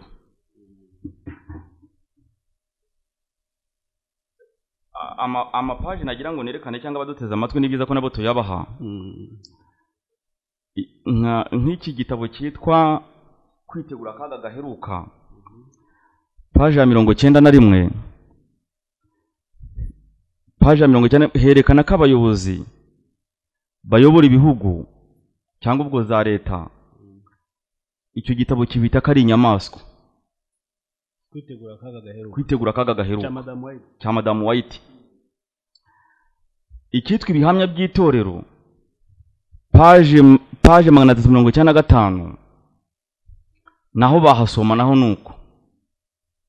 Icyitwa ibyaduka byo mu minsi y'imperuka, paje 344, naho bahasoma bakareba. Icyitwa umukino ufite iherezo, paje 73 na 74 na 75 na 76, havuga ko kujya mu mashyirahamwe ari ugufata ikimenyetso cy'inyamaswa. Izo paje abazumva bazandika basoma ibyo bintu ndi kuvuga. Icyitwa ukuri guteye ubwoba, paje 62, baze kuza gusoma aho hantu herekana ko gufata ikarita yo kuri banki. Urabona iyi karita ATM card. Urakoze. Herekana ko gukoresha iyo karita kuba uri kwikora kugira ngo ufate ikimenyetso cy'iki, bari harimo umubare 336. Ubwo ndi kuvuga ingaruka z'umubiri zaje mu bifatika. Icyitwa umwiteguro w'imvura y'itumba, ibihamya by'itorero byadukanye mu minsi y'imperuka. Ntabwo reka nzende ndareba paje yacyo. ariko nimba niyo paji nacyo cyerekana ko egera mikoro neza, nacyo cyerekana ko abayobozi ba leta cyangwa inzego zishinzwe umutekano yuko ari inyamaswa. Kuvuga ku myemerere si ikosa, oya ntibigomba kubikosa. Reka nkwereke ikindi hano ndabihuza kuko nasanze bihura. Nahashyize akamenyetso kugira ngo nawe kugira ngo wirebere, kugira ngo urebe abantu ibintu turimo. Amagana ndebe ashyize akamenyetso, ndahabonye ndakoze. Urabona aya mafoto iyo urabona yo yaje mu bigaragara. Icyo gitabo cyerekana nibi nagiye nkusanya icyo ni cy'abahamya. Urabona ko bashushanyijeho nk'umusirikare. Aba ni abahamya ba Yehova. Aha, yego. Berekana ko leta nyiri iri gukubita umuntu cyangwa iri kurenganya umuntu. Aho herekana ko yuko iyo usomye aho hantu ugasesengura ko inzego z'umutekano ari abadayimoni, kandi ko abayobozi yuko ari inyamaswa zigomba kurenganya abakirisitu. Ndagaruka kuri iki kintu giteye gityo. Je mfite imyaka 10, intambara yo 1994, ndagira ngo mpuze n'iki kintu kugira ngo abantu bagishoze kandi bakirebe, nkuko ikiganiro cyitwa Ubwiru Kirimbuzi, kugira ngo abantu bashoze ibi bintu. Ndi umwana batubwiraga ko inkotanyi zifite amatwi n'imirizo. Ntaramenya ubwenge, numvaga ko kuba batubwira ko inkotanyi zifite amatwi n'imirizo ko tugomba guhunga icyo kintu, tugahunga ariko tutazi icyo tugize icyo duhunga. Kandi nyamara batwigishaga, ababwirizaga ibyo bintu ko inkotanyi zifite amatwi n'imirizo ni ibintu bizwa abantu bose bazi, bo bari babizi ko batubeshya. Igitabo ni igitangaza, uretse ngira ngo hari utaragera kure. Iki gitabo cyitwa Ibyahishuwe, indunduro yabyo ikomeye iri bugufi. Iki ni igitabo cy'idini ry'Abayehova, abahamya ba Yehova. Ibintu uvuga ndagira ngo ngerageze nongere mbinoze. Abantu gukomeza kuvuga gusesengura, abantu gusesengura, kugenzura ibyo uvuga ntabwo babyumva batarabibona, kuko abenshi ibyo wahuye nabyo ntabyo bahuye nabyo, ntabyo bazi. Ariko ugize neza kuza witwaje ibihamya. Nko muri iki gitabo ibintu birimo biranditse ariko biranagaragara mu mashusho. Kwirinda, urabona hano hari abana barimo kuririmba indirimbo y'igihugu. Wakundi uririmba indirimbo y'igihugu wifashe ku mutima cyangwa haherereye umutima. Ibi ni ibintu bavuga yuko abantu bakwiye kwirinda. Hari umuntu uryamye urwaye ari ku bitaro, amaraso yanze ko bamushyiramo amaraso. Hari ubu byo kwishyira hamwe, hari inzego za leta, polisi, barerekana ko polisi, inzego za leta zose ni nk'igikoresho cyo kurenganya abantu. Ibi ni ibintu bikomeye. Ngira ngo wa mugani inzego za leta nk'uko duhora tubisaba, nk'uko nawe wongeye ukabisaba, zikwiye guhaguruka zikagenzura ibi bintu biba biri muri ibi bitabo byigirwa aho abantu kuko ntabwo tuzagira icyo, ntabwo iki gihugu tuzakirinda, ntabwo tuzarinda amateka kwisubiramo tutagize uburyo dutera intambwe y'uburinzi irenze iyo twari dusangaho. Niba abantu bangishwa inzego z'umutekano, bikaba biri mu bitabo bafite iwabo mu ngo, mu bitabo biri mu byumba byabo, ubutunzi bwabo, bakangishwa gahunda za leta, abana bakiri batoya bakabangisha kurahira no kuririmba indirimbo y'igihugu bifashe icyo bivuze twese turabizi icyo kuba warahira ubifashe kuri icyo bivuze ni gahunda yo kukwangisha leta ukiri umwana. Ibi ngibi nta mpamvu byatuma tudahora mu ntambara, nta mpamvu bidatuma tudahora mu makimbirane ahoraho, kubera ko umuturage na leta yo ntizabimenya. Leta mvuga ni ubuyobozi bwite bwa leta nyine, ntabwo izigera ibimenya kubera yuko aho bitangirwa ntihazi, ntihabona, ntihagenzura, ariko mu mutima umuntu na leta bazahora bahanganye. Niyo mpamvu jenoside udashobora kuvuga yuko itakongera ikisubiramo. Niyo mpamvu ngaba njya numva ngo bari mu birunga ngo barimo kuza bashaka umuntu wese uvuga ko aje gukuraho leta nta cyatuma abaturage batamuyoboka, kuko leta ni ikibazo kuri bo binyuze mu nyigisho nk'izi ngizi z'amadini. Iki ni ikintu gikomeye cyane, kuko igitabo ndagifite hano, si ibyo birimo guhimba, wakoze kuba wakizanye. Iri ni idini ryemewe ku rwego rw'igihugu, iri ni idini rifasiritwa na leta. Gufasiritwa ubwo ni gufashwa nk'uko bikenewe, nk'uko amategeko abigena, n'iyo leta bangisha abantu. Ni idini ryahawe umudendezo mu gihugu, leta ibereye umuyobozi kandi ifite inshingano zo kurinda. Twarangiza tukagira ngo umutekano uri ku mbibi z'igihugu. Umutekano ukwiye kureberwa mu myumvire abantu bafite, kandi iyi myumvire myinshi yishwe n'ubu buyoboke bw'amadini, n'aya madini tubana nayo tutabona. Ibi ni ibintu bitangaje cyane. Reka nkakire muri icyo uri kuvuga, reka nkinjiremo nacyo ngira icyo nkivugaho. Nta kibazo rwose. Ibi bintu ni ibintu nagumye kugira ngo ngenzure, kugira ngo ndebe nk'uru bushakashatsi ushingiye kuri icyo gitabo uvuze. Urumva mfite amatsinda manini tugenda tubana tukigana Bibiliya, bakansanga no mu rugo, abahamya bansanze mu rugo cyangwa turaganira twigana kuri iki kintu, ndababazanya ni gute nari mfite agahinda. Hari umuntu twari twariganye twari tuziranye nyine bikumwa babyirukana, numva ko yaje kuza gupfa apfiriye kwa muganga azize ko yanze kwamutera amaraso. Numva nicyo kintu yazize, biba ngombwa ntangira gucukumbura iyo nyigisho kugira ngo mbone n'ibyo bitabo.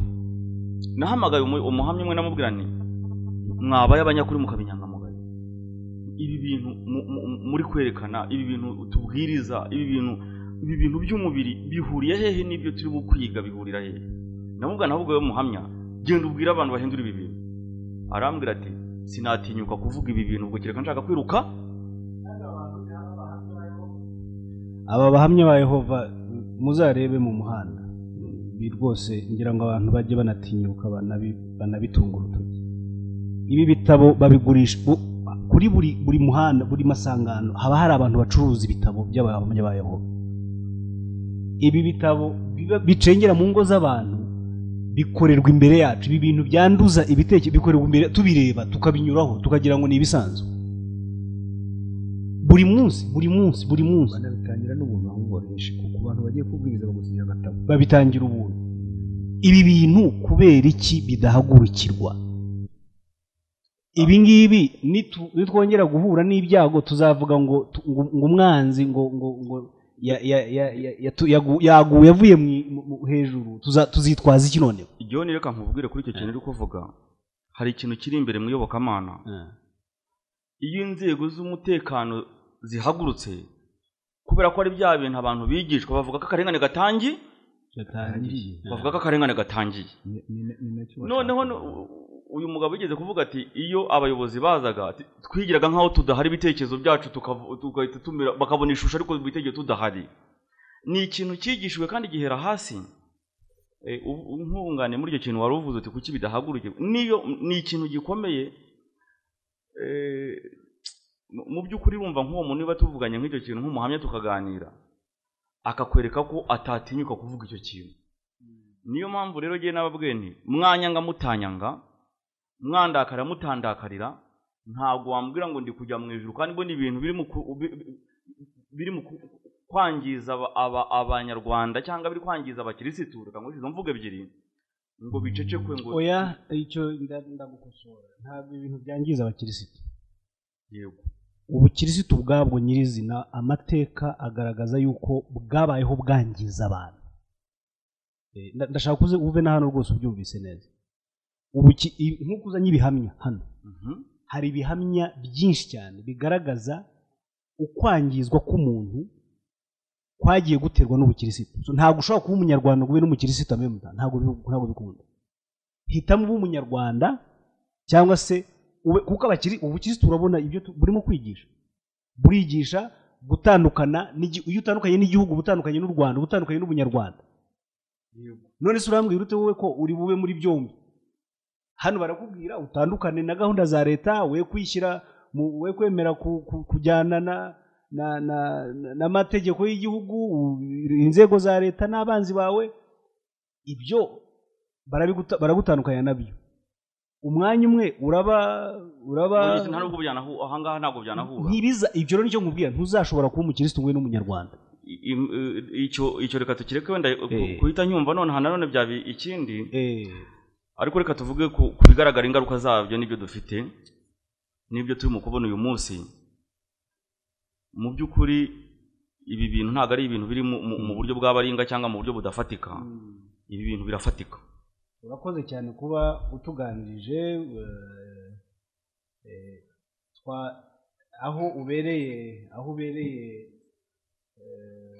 mwiza cyane nuko ibyo wavuze byose bihari kandi ubifite mu nyandiko. Dufite abantu muri studio turi bwakire n'ubundi mu minota mike. Reka ariko mbere ko dukomezanya na Jemve, we turaza kugarukaho n'ubundi waba wiruhukiye. Turakira Mvukiyehe ugeze muri studio, ubwo wamuha umwanya agasuhuza abantu. Mvukiyehe ni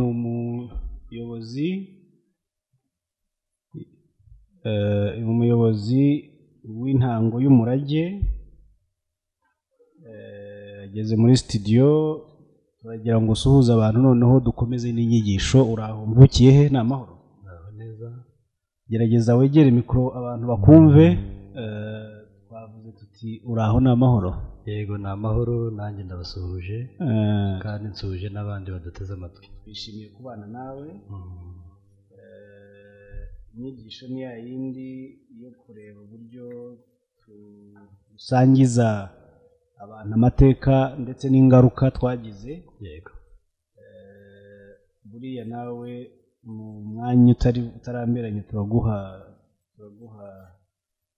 mikoro utugezeho ikikugenza, ikikuzinduye muri iki gitondo. Yego nta kibazo. Mbere y'uko Jemve atangira, ndashaka abantu twibaze kuri ibi bintu bikurikira. Kubera iki ubuyoboke bw'idini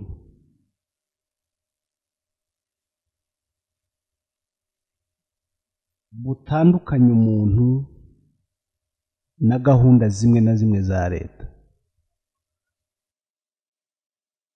Ijuru kuki ridusaba kubanza kubabazwa no kubaho nabi mu mubiri? Iyo bakubwiye ngo ntujye mu ngaga,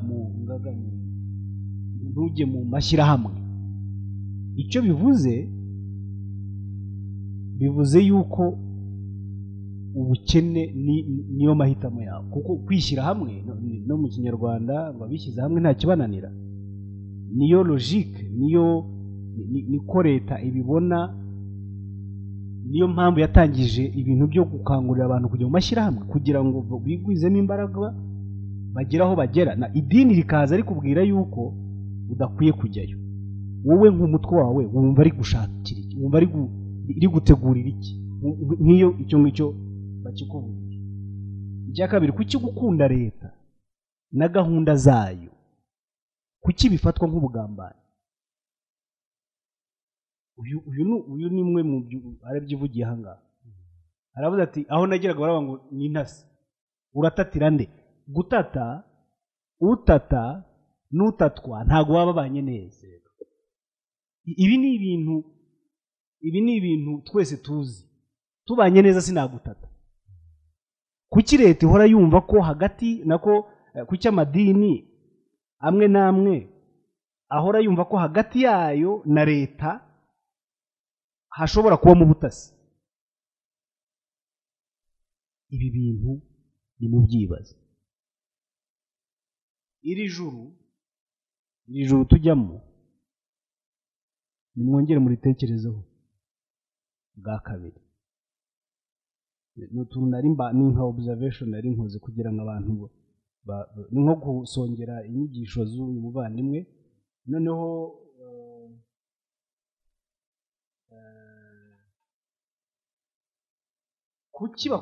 kuki babuza abana kugira aho bahura n'indahiro za leta kubera iki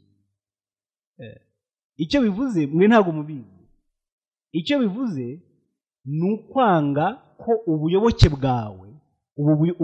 bwawe ugira ahandi ubujyana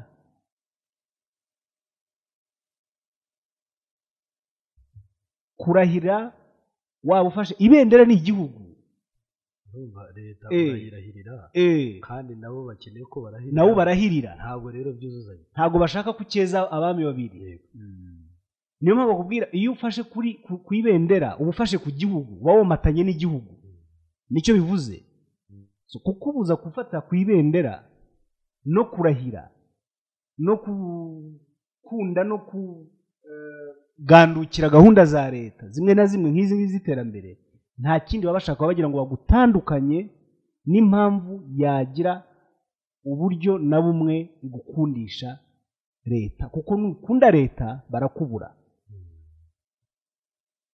bahora buri gihe bibona nk'abantu bahanganiye iki bahanganiye ubutware mpora mbibwira abantu natangiye mbibwira abantu amadini nta kindi kintu agamije nta kindi kintu afitiye inyota kuva yabaho uretse gutwara ni ubwami mu bundi niyo mpamvu bahora bahanganishije abantu niyo mpamvu abaturage aribo babipfiramo hano kuko barashaka buriya ubuyoboke n'imbaraga baravuga bati nitugira abayoboke benshi leta izajya itega amatwi nituvuga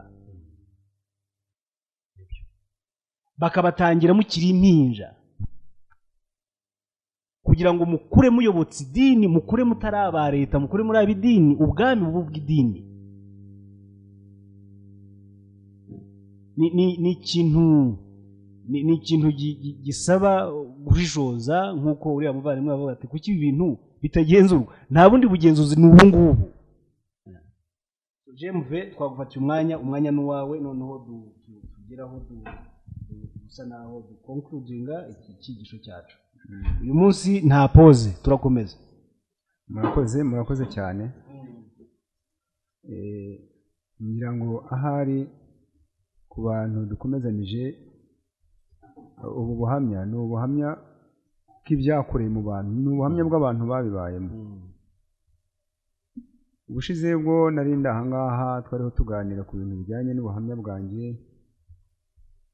ndetse ahantu twari tugeze ndahibuka ko twari dufite ikibazo kivuga ngo ese kuki Bibiliya yanditswe mu gihe kimwe ikanakirangiriramo abayanditse bakarangiza babifunze nk'abantu berekwaga Imana nk'abantu basabanaga n'Imana kuki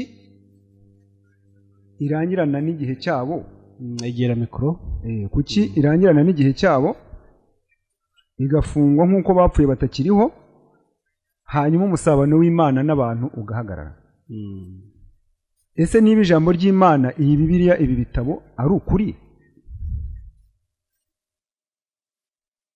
abantu b'iki gihe nta musabano bagirana n'Imana ku buryo gusabana n'Imana ari ugusubira mu nkuru z'aba abandi babanye n'Imana kijya gihe ubu abantu b'iki gihe bakaba nta buryo bwo kuvugana n'Imana bagira ahubwo ari ugusubira mu nkuru z'abantu bavuganye n'Imana urimo kudufasha gusesengura kwibaza ni ibibazo twibaza ubu niba hari abantu basabanaga n'Imana bamara gusabana n'Imana bagafata ibitabo bakandika kandi basabanye n'Imana badasomye ahubwo abazasoma nibo turasabana n'Imana yahozeho ntabwo dusabana n'Imana iriho turasabana n'Imana yaba runaka yahozeho icyo gihe uyu munsi ntabwo turimo gusabana n'Imana ahubwo turasabana n'inyandiko zivuga amateka y'umubano w'Imana n'abantu babayeho. Icyo bivuze ni nko kuvuga ngo jyewe niba ushaka kumenya kuvugana na Mugabo uravugana na Mugabo mu mivugire ye, mu magambo ye, mu myumvire ye y'imyaka 10 ishize kandi Mugabo ariho uyu munsi. Icyo gihe mba ndiho, nicyo twarebaga tukavuga tuti abantu bazi Imana cyangwa barazira gushaka kumenya Imana.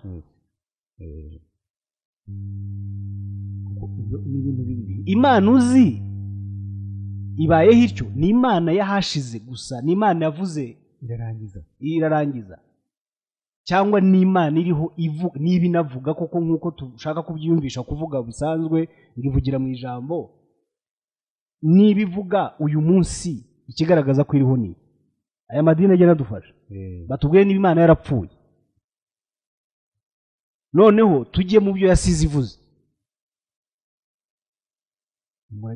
umurage yasize, inzira yari yaratanze, nk'uko umubyeyi nyine apfa agasiga irage rye.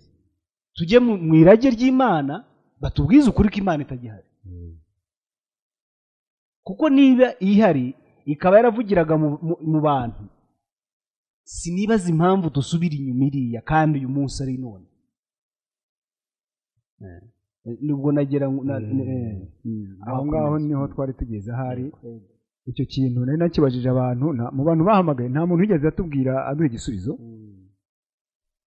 niho ngira ngo duhere ubu ngubu nonaha.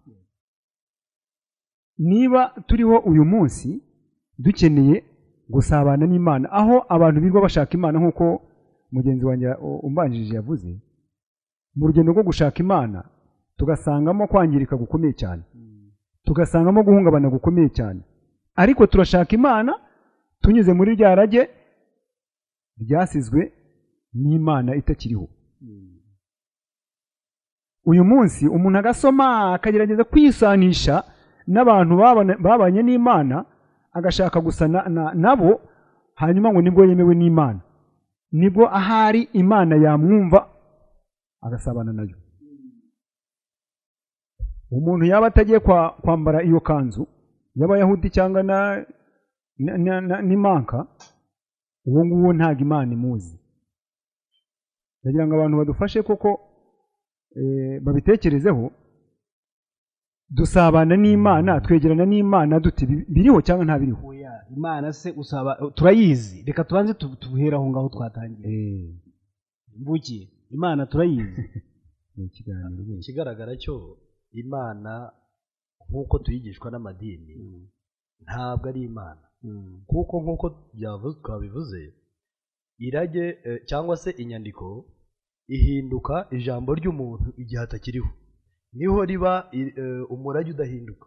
Ariko mu gihe ariho ntabwo ashobora gutanga umurage we nk'inyandiko, kuko biranashoboka ko yanarihindura. Ako kantu gasubiremo, irage ry'umuntu rihinduka ijambo ry'igihe atakiriho. Igihe atakiriho, niba ijambo ry'Imana cyangwa izi nyandiko ari ryo jambo ry'Imana ridahinduka, umugani wawe batwemerere batubwire ko Imana itakiriho, nicyo gisobanuro gihari. Niba ikiriho ubwo ibyo batubwira ko ari ijambo ryayo barayibeshye, ntabwo ari ijambo ryayo, ni ibindi. Ariko ikigaragara Imana baduhuza nayo ntabwo ari Imana mu bumana bwayo, ahubwo usanga ari kondisiyo zabo z'uko bashaka ko tumera, akaba ari byo bitirira Imana uko batushaka. Yego, nibyo bitirira Imana, keretse nihagira uhamagara cyakora akavuga ko itakiriho, byo ntabwo ndamwumva. Ariko umbwira ko iriho akavuga ko iyo ubumana bwayo dukwiriye kubukura mu nyandiko, ko idashobora kutwigaragariza cyangwa se tudashobora kubana nayo twe bazima bubu ntabwo ibyo twabyumvikana kuko niba ari imana iriho yahozeho kandi izahoraho kuki hari igihe cyayisize ubanza iruhutse ubu ngubu kuki iki gihe cyayisize kuki itakirimo kuki itakivugamo kuki itacyumvikanamo ikumvikana mu gihe cya kera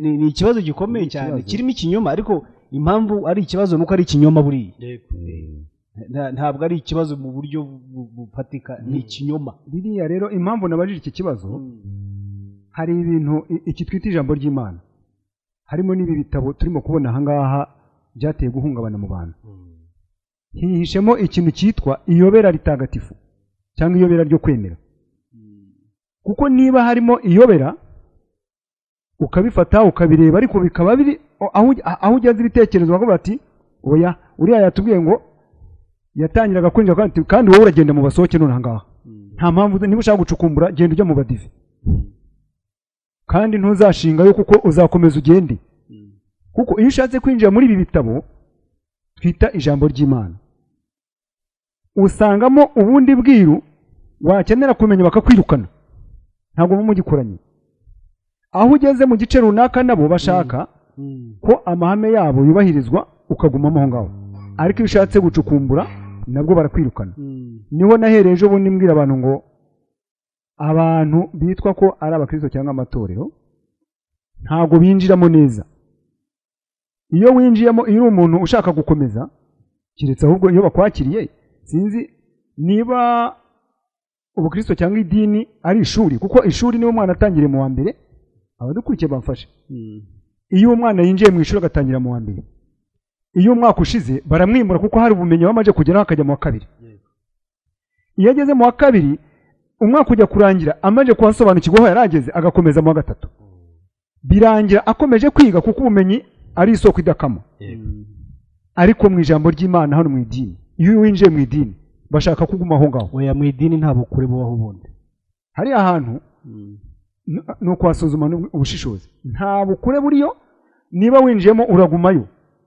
Pawulo hari amagambo yavuze muri Bibiliya avuga ngo ntabwo twari dukwiye kuba tugitunzwe n'ibyo kurya bimeze nk'iby'abana b'impinja imboga n'amata ngo twari dukwiye kuba dufite ibyo kurya bikomeye cyane by'abantu bakuze ahari ibyo kurya umutsima ukomeye nabajije abanyedini ndashaka ibyo kurya bikuze hano mu ntandukanye ibyo kurya by'abana hano n'ibyo kurya by'abantu bakuze bambwira ngo burya ijambo ry'Imana ngo ni isoko idakama kandi ibyo wanyigishije ejo ni nabyo ni umunsi urimo kumbwira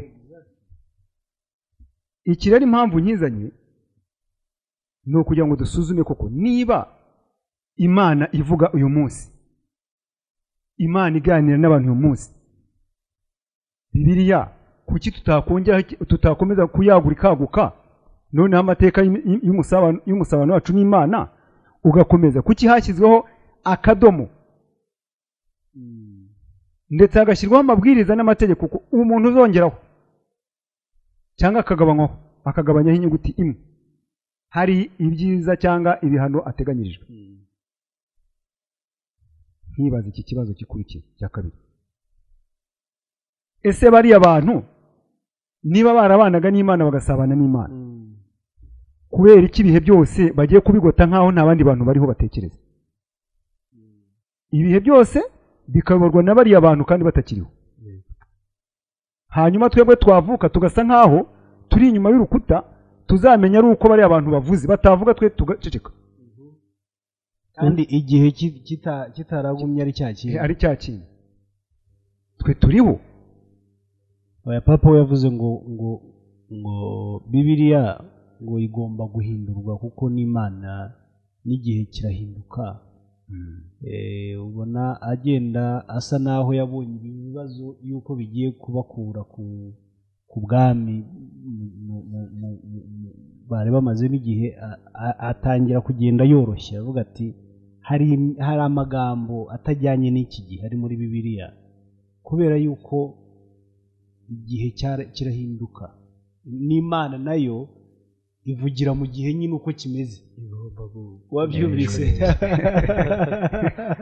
ni ukuvuga ni Imana ikorana n'igihe ikora uko igihe kimeze kandi ngo niyo nyiribihe nabyo bikaza ukabona biragonganye niba ariyo nyiribihe kuki itegekwa n'ibihe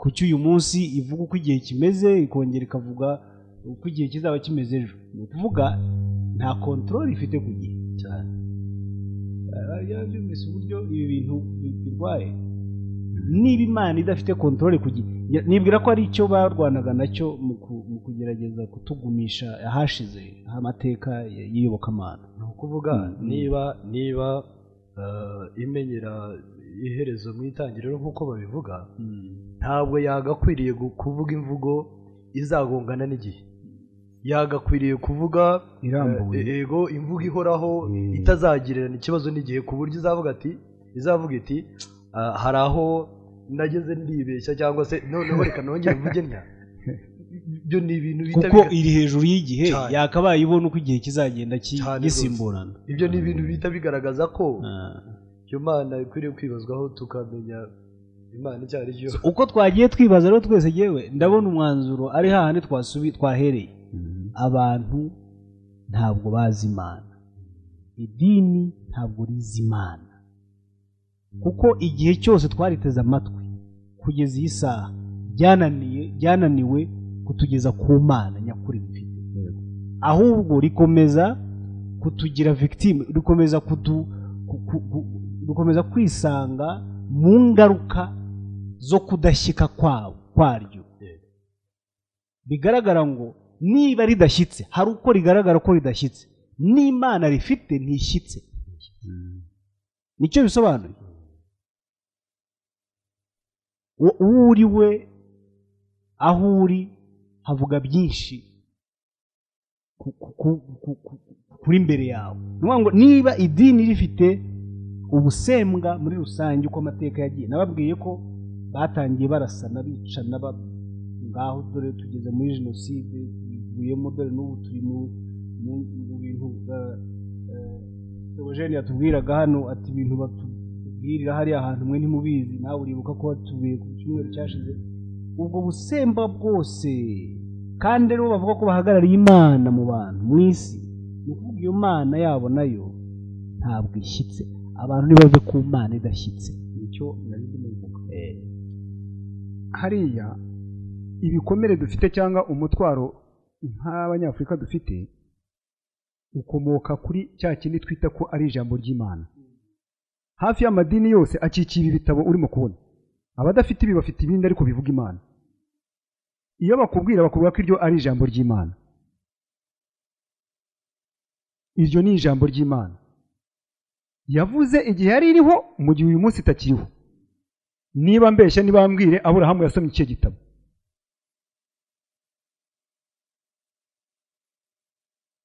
Adamu muri Edeni yasomye iyihe Bibiliya kandi bakubwira ko yasabanaga n'Imana ngo yaramanukaga Imana yarazaga bakareba nawe ariko ubwo bubasha twe twabugize kuki tutabufite mwakoze icyaha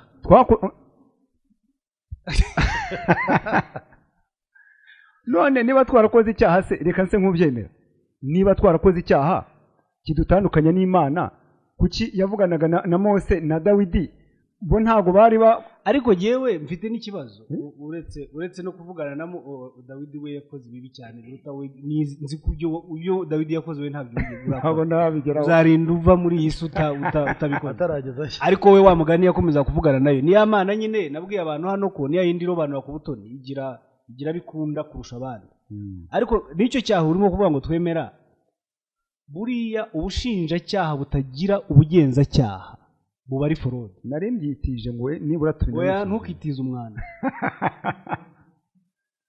ubushinjacyaha dukura badushinja icyaha kuva baravuga ngo mu mashereka ya mama niho nonse ngo ni Dawidi wabivuze ababyeyi bacu ubwabo batwonsa ububi urumva ko ari ubushinjacyaha bukomeye ariko kugeza iyi saha ntiturabona ubugenzacyaha bwakora kandi ngo ni imana ngo ukiranuka niba ubushinjacyaha bubura ubugenzacyaha ubukiranutsi buri he justice iri he ubundi justice cyangwa ubukiranutsi bwuzura kuko bwujuje ibyangombwa byabo cyane. none justice y'abantu ni nziza cyane kurusha justice y'Imana kuko iyo abantu yo igiye yujuje ibyangombwa hariho ntabwo yuzuye ariko Imana umunsi hari n'ihohoterwa ni torture kuko ntabwo izo nzego ntizuzuye umuntu urimo kushinzwe ibyaha arahohoterwa kuko ntago zi ubugenzacyaha habaho kumenya iki cyaha cyakozwe gite cyakozwe nande icyaha se ubundi buremere n'ubuhe hakabaho gukurikirana uko icyaha cyatangiye uko cyakozwe ndetse n'uko cyarangiye ariko ibintu by'Imana y'idini ntabwo bibigaragaza ibyo ngibyo niyo yamayobera matagatifu amayobera matagatifu icyo bashaka kukubwira rero ni ukukubwira yuko ntukwiye kugira inyota yo kumenya kuko ntabwo ari inshingano zabo nta nubwo ari intego zabo kukubwira kukwigisha niba bikwigisha impamvu atari inshingano n'intego impamvu batazigera babikora ni uko niba kwigisha umenya ukuri wagenda wanabarwanya kandi bashaka kuguhorana kandi ntibashaka kugenda uri imbaraga zabo uri ifunguro ryabo rihoraho rya rindi ribatunga iminsi yose nugenda barakena nugenda barata agaciro muri ya ntambara y'ubutegetsi ko bahora barwana ubutegetsi buriya niyo mpamvu bavuga na leta ikavuga bakabwira abantu bati leta nivuga ibi ntimugire gutya bahora barwanira abantu na leta niyo mpamvu ubaza mukunda leta batuye n'icyitso ubaza muri batuyaje kutwumva bahora ari abakeba iyo Mana ndimo kubabwira ya Mana dukunda iyo Mana ntabwo ari Imana abantu nibongere bicaye babanze bitse bibaze impamvu batakaje kino gihe cyose mu ngaruka zatewe no kutagira umwete wo kwibaza wo kumenya ndagira ngo nibura udufashe ku kantu gatoya nshaka ko udufashaho gatoya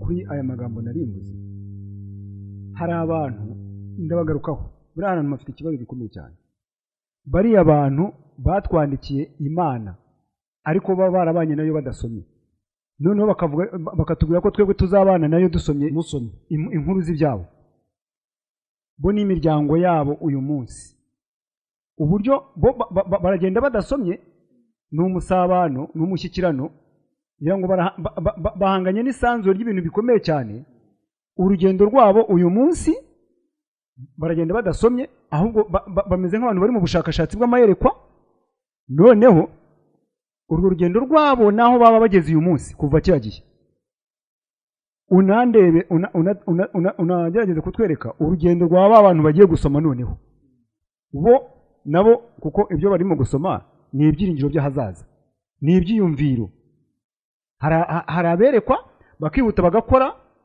bakagera ku cyo bashakaga cyangwa beretswe bakakigeraho hari n'abandi bantu bo basoma bakizera bakemera bagategereza kuzabibona bageze hano ntabwo ari ibintu umuntu arimo gukorera yenda urugero hari umuntu ushobora kwitegereza akitegereza inyoni uburyo iguruka uko ihaguruka akabireba akabitekereza akabibyaza ikintu kimeze gutyo akabibyaza indege iguruka noneho isa ubwo nuvuga ngo ntiyabagaho indege ntiyabagaho ariko wa muntu yitegereje uburyo inyoni iguruka ayivumbuyemo indege kubera kwitegereza no gutekereza cyane uwo muntu asa nk'aho abikuye mu mayerekwa ni nko mu nzozi ni ahantu kure cyane utasobanura uko wiboneye ariko icyo akoze niba akigezeho uwo muntu iyo indege igurutse uwo muntu aba agiye kure cyane araguruka ntabwo uwo muntu yicaye hari n'undi noneho ubwiwe yuko azaguruka arasenga akizera igihe kizagera wagumye aho ngaho abo bantu baragenda ingendo z'abo bantu hari abantu bagenda bakagera iyo bajya hari n'abandi bantu bo bagiye kugenda basoma noneho bakizera uyu munsi wa none umuntu akicara bigasanga bya bindi yose yavuze ngo batubwiye ngo mu rugo rwa data hari amazu menshi niyo aba atarahari mba mbabwiye ni ukuvuga ngo urabwira abantu batazi kuko ubu ntabwo waza muri Kigali hano rwose ngo ubwire abantu ngo mu rugo rwa data hari amazu uzi neza ko hari abantu bafite amazu batabasha no kubamo uyu munsi hari abantu bafite amazu badakeneye no kuba mu nzu bafite ubundi buryo babaho bafite n'amazu batazi uko asa kubera ibyo abamariye ukanyisha umunyakigali cyangwa umuntu uri mu mujyi amazu ndumva impamvu y'amazu nigeze kubivugaho mu gihe cyashize amadini yaje asanga abantu cyane cyane abo yaje yibasira bari mu bihe ibi narabivuze kandi twari kumwe umuvuno w'idini ubundi buri gihe uba mu guteza ikibazo kandi rikongera rikaza ntirije gukemura ikibazo ryateje ubundi iyo ni intuza ni standard barabiba bakaza no gusanga bo bateza ikibazo cyamara gukura cyakomera bakaza nk'abacunguzi basarura ukuntu amadini yahagurutse yose yahagurutse ateza intambara ituma abantu bahunga bava mu byabo bakiruka bagatemana kuko icyo gihe hari inkota imbunda zari zitaraza noneho abantu bava mu byabo bakurwa mu byabo n'iyo midugararo baba impunzi babura byose baratwikaga bakaza bagatwika nk'icyaro amazu agashya abacitse ku icumu bakagenda bagakwira imishwaro noneho abantu bakuramo ubuhunzi buri generation wakwita bufite ibisekuru ku buryo umuntu yahoraga yifuza inzu kuko nta amazu bari barayakuwemo ibyo ngibyo ari Isilamu yarabikoze ari n'ubukirisitu barabikoze ibyo ni amateka arahari ibitabo birahari noneho ku buryo kuza babwira umuntu yuko bafite aho barimo kujyanwa hari amazu batiyubakiye urabwira impunzi ifite inyota yo kuzabona ibyo yambuwe ariko noneho ikanabona ibirenze yataye igihe aho yakabaye yarabyubatse yateshejwe icyo gihe muri iyo midugararo akagerageza akavugaho umutima w'impunzi uri neza mu byo wifuza kugira ngo uyoboke wibuka wibagirwe iby'umudugararo nuko waje ahubwo urote ibyo wakuwemo ndetse naho wakabaye wigejeje iyo ubigumamo sinzi uko byumva ngiryo iturufu amazu yo mu ijuru yaba atarahari mba mbabwiye kuko ngiye kubategurira hanyu ahabo bari bafite umutima uhakumbura nguko uko idini rikora ni buryo ni abatekinisiye mu buryo bwe wowe udashobora gupfa gutekereza utabifatiye umwanya baraje bagukura mu byawe wari ugeze aho ugeze mu iterambere wari ugeze aho indoto wumva ko wenda niba uyu munsi uri mu nzu y'icyumba kimwe urimo gukora ku buryo ejo uzaba ufite inzu y'ibyumba 5 uzaba ufite iyo jaride babigukuramo ujyana indoto yawe ari kuva mu bintu nibagaruka kukwizeza rero bazagerageza uburyo bakubakira aho indoto zawe zagombaga kuba zarageze cyangwa zinarenga kuko umuntu uko ameze tubaho turaspira kurota babyita indoto mu Kinyarwanda ariko ni aspirations mu Cyongereza uhora ushaka kurenga aho uhora ukura kuko kamere turimo niyo gukura niyo mpamvu umwana avuka umufata mu kiganza ubu ngubu akabangana na Theogene gukura niyo kamere so turakura mu bigaragara no mu bitagaragara umuntu aba agomba gukura so babandi bavugaga abantu babwirwaga n'Imana mu ndoto bagahurira nabo mu ndoto n'ababwirwa Imana cyangwa bakavugana nayo mu nyandiko impamvu ngiyi nuko abinyandiko bari barateguriwe kuba umutungo cyangwa se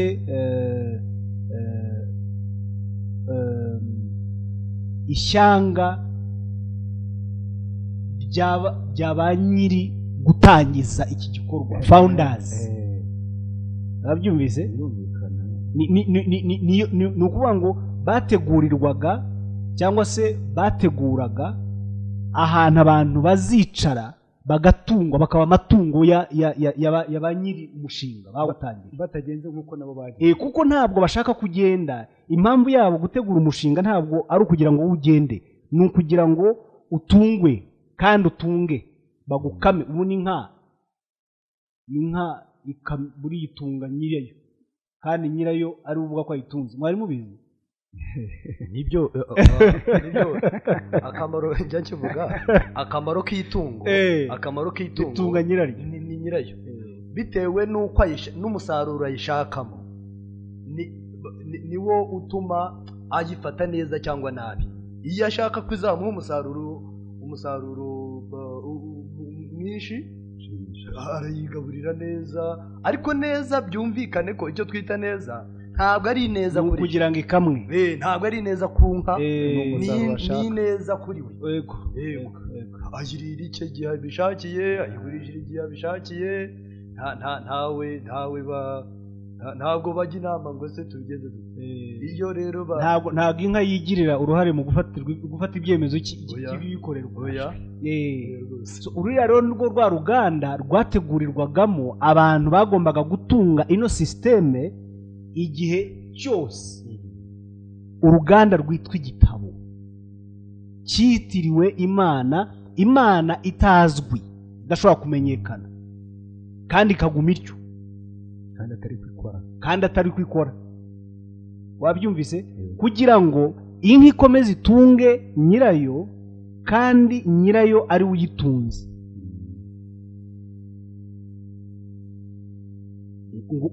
ngiryo iyobera, icyo twita iyobera nguwo umuganda.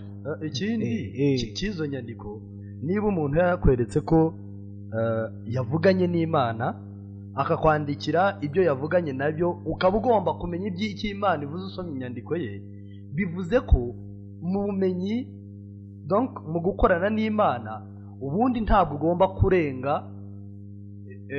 ibitekerezo bye, ugomba kugarukira munsi ye. n'icyo badufasha, niyo badufatisha, niyo mpamvu batugiraho ubutwari. gusoma inyandiko zabo bituma tutabarenga, bituma udashobora kubarenga. niyo mpamvu tubasobanuza, umuntu akagusobanurira igitabo nawe ufite ubushobozi bwo kwisomera kandi urumva icyo bivuze. Bibiliya ubu ngubu amahano yayo yakoze nta muntu wayabazwa.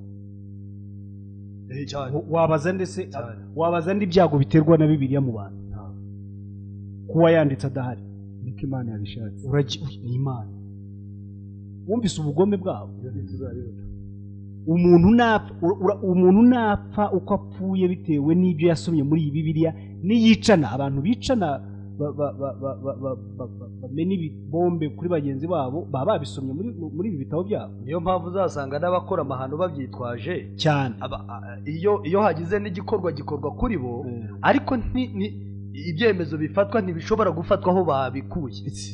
nta responsibility, nuko bayidizayininze kugira ngo ikomeze y'influence cyangwa se ikomeze igira uruhare mu ivumbagatanya no mu bituma basarura, ariko be kuba batagira icyo babazwa kuri icyo kintu. nuko bayubatse. hari n'ubundi buryo ubona Bibiliya yanditsemo, bari abantu banditse ibi bitabo bakabitwoherereza, basa nkaho bagenzuye ibihe byose biri imbere. niyo mpamvu iyo tubigezemo twebwe twumva yuko iteka ryose tuzajya duhora igihe cyose tugezemo twiyambaza Bibiliya. oya, ntabwo bagenzuye ibihe, bagenzuye umuntu n'ibihe. bagenzuye umuntu, bize umuntu. barakwize kuva uvuka kugeza usaza. uko utekereza, uko wifuza, nuko ukora. icyo nashaka kuvuga rero, hari aho ugera ibi bibazo bigenda bibaho, ahubwo ati byarahanuwe. niba ubwicanyi bwadutse, indwara zikaza n'ibibazo, mu mwanya wo kubishakira umuti, oya, ahubwo ibi byarahanuwe. ariko impamvu uba uzize ubusa ni uko utashatse kumenya niba byaranahozeho. aho nta buhanga buba burimo. iyo umuntu akubwiye ngo byarahanuwe, nawe ukavuga uti yego ndagiye, ni icyemezo uba wafashe cyo kudashaka kureba ko byanahozeho.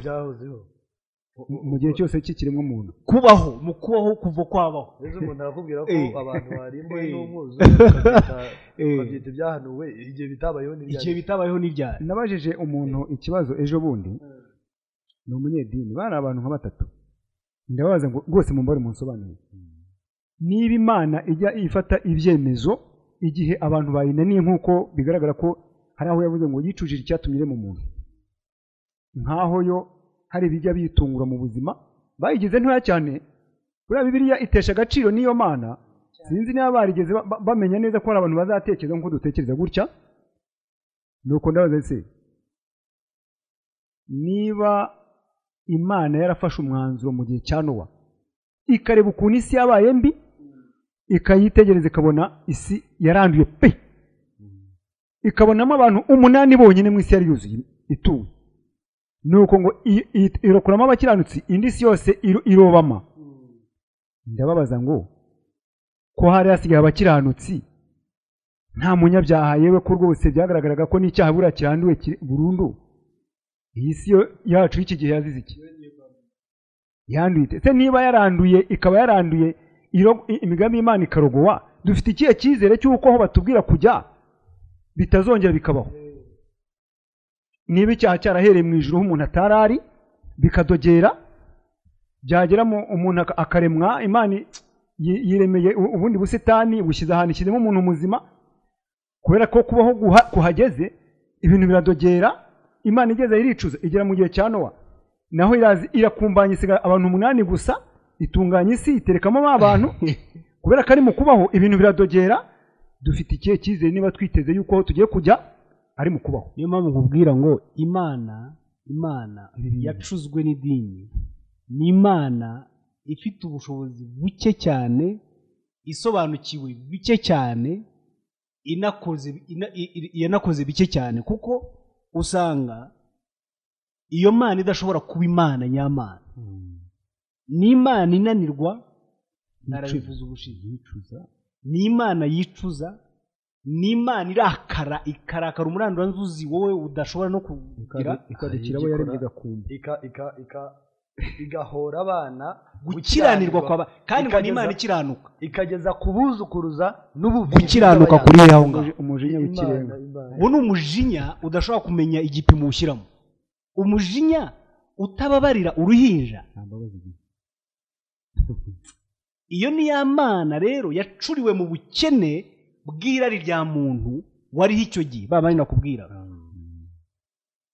iyo ngiyo niyo mbwira abantu ngo nimuhame hamwe ibarye ibambure ibakeneshe ibice kuko ni amahitamo yanyu ni amahitamo yacu kuba twaba victime twaba inzirakarengane ariko sinzi ko tuba tunarenganye kuko nitwe tubyiyemerera icyo nifuza ngira ngo nasaba abantu bagifite amatwi nuko abana bacu twabarinda ibi bintu twahuye nabyo nicyo cyonyine navuga kuko nk'uko Theogene yavugaga ati ubu ndi hano ariko ndi idini ryanjye n'ubu niryo mpagazemo ndabikubwira kandi yakubiswe n'ibintu byamuteje urujijo n'icyo ariko arakubwira ati nubwo nakubiswe ndacyari umukristo urumva si ikibazo cye ni ikibazo cyo kuva ahantu yatinze bahava bate ese bahava baraguruka baranyomboka batera ntabwo azi yakirate aha ndamwumva rwose n'abandi kandi bameze nkawe buriya ni benshi ubugabo rero ni ukuvuga ngo iyo watangiye kurata indwara uba wayikiza cyane uba wayikiza nigeze kubeshya umuntu ejo bundi ntahari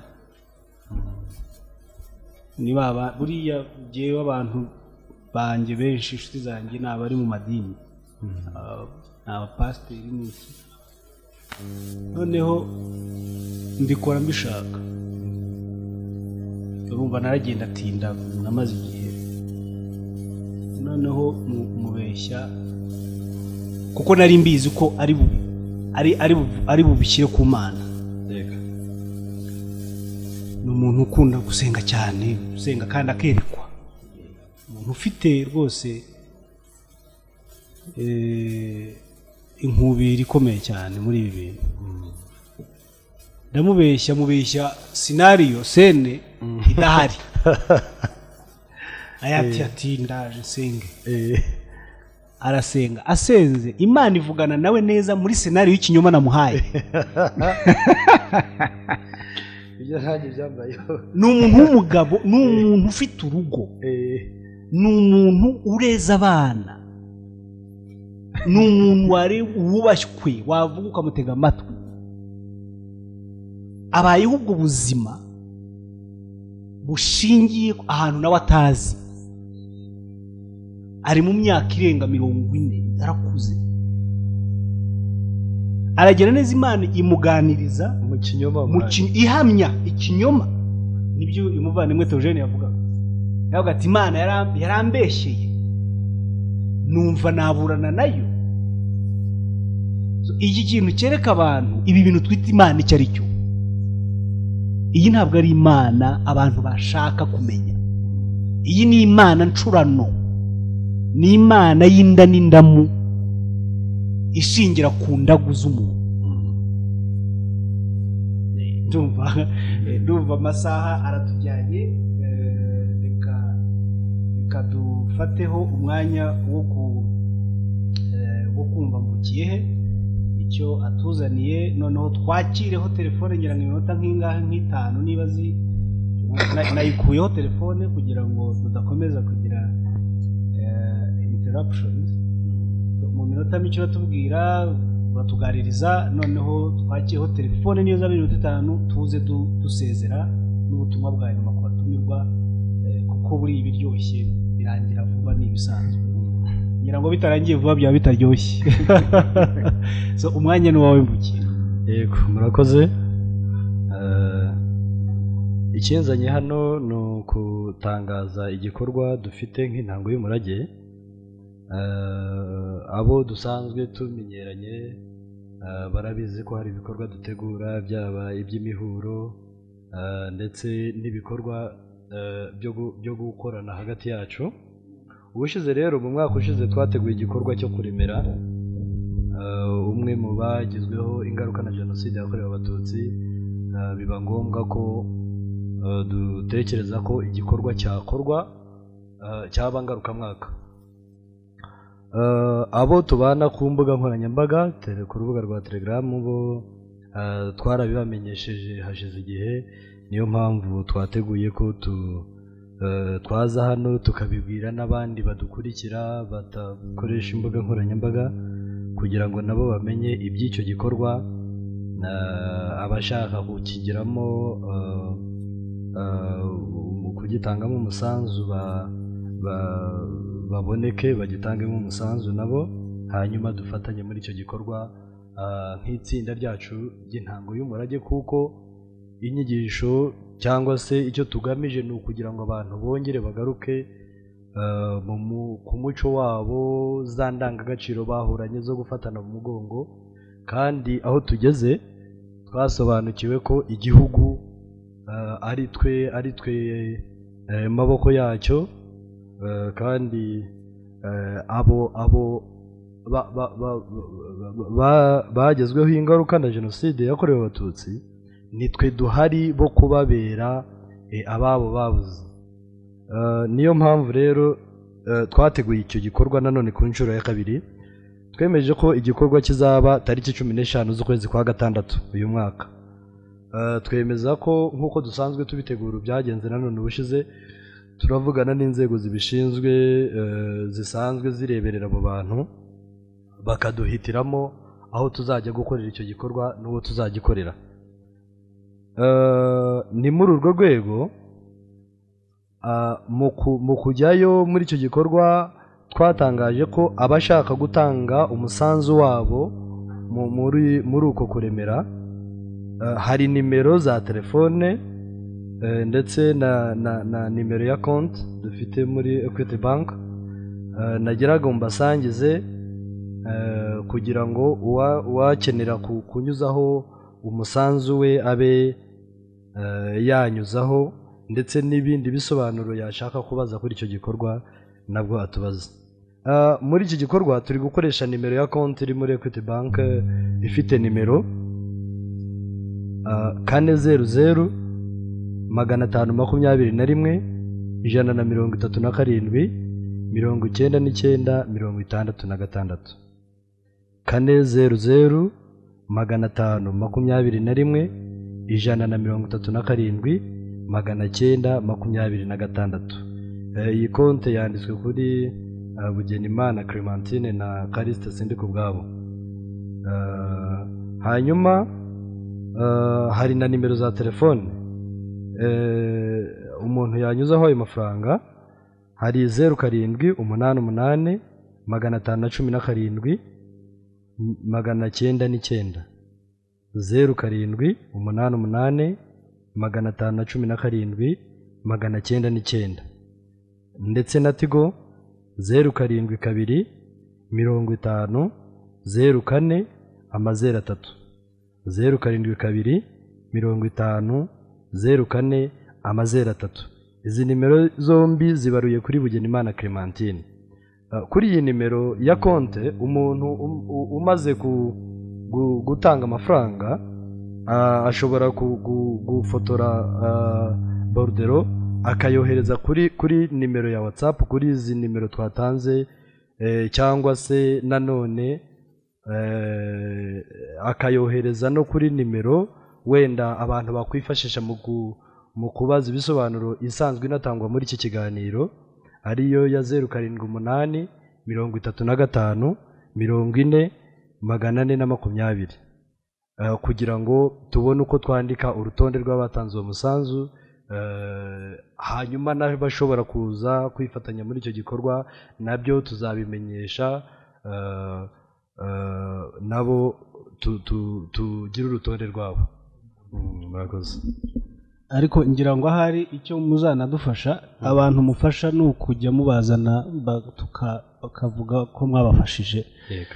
Byafasha abatwumva kumva yuko amafaranga yabo mutaba mwagiye kuyakoresha namwe ayandi madini. Gusanga ko murimo kubaka irindi dini mu mafaranga yabo.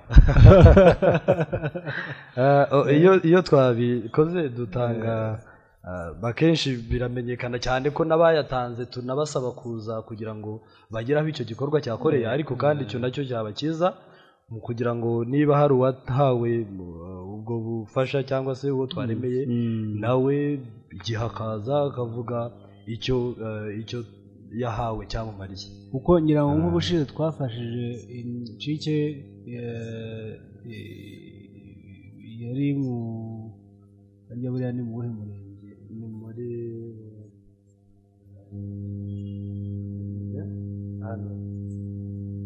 ntabwo ari Rwamagana, usa no 15 Masaka ruguru.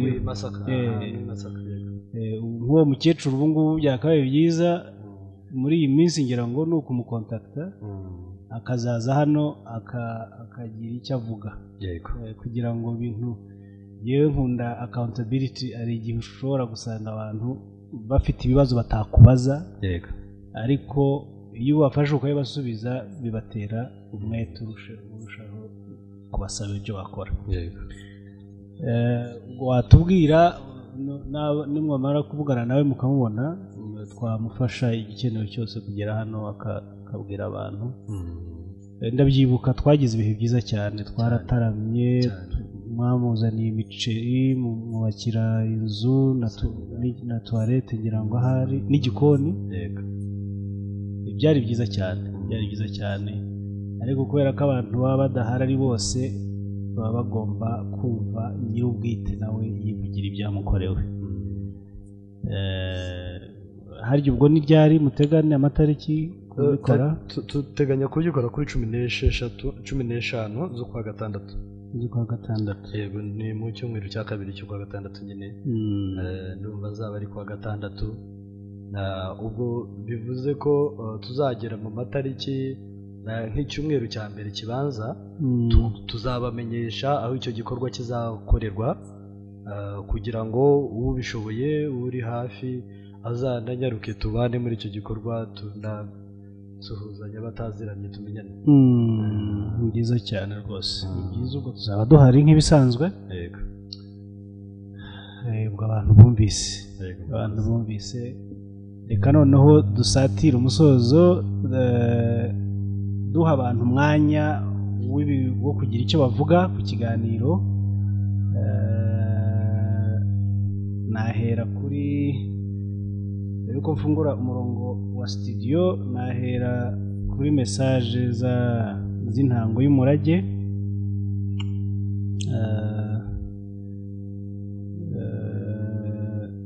Icyo badusangiza kamere hasi.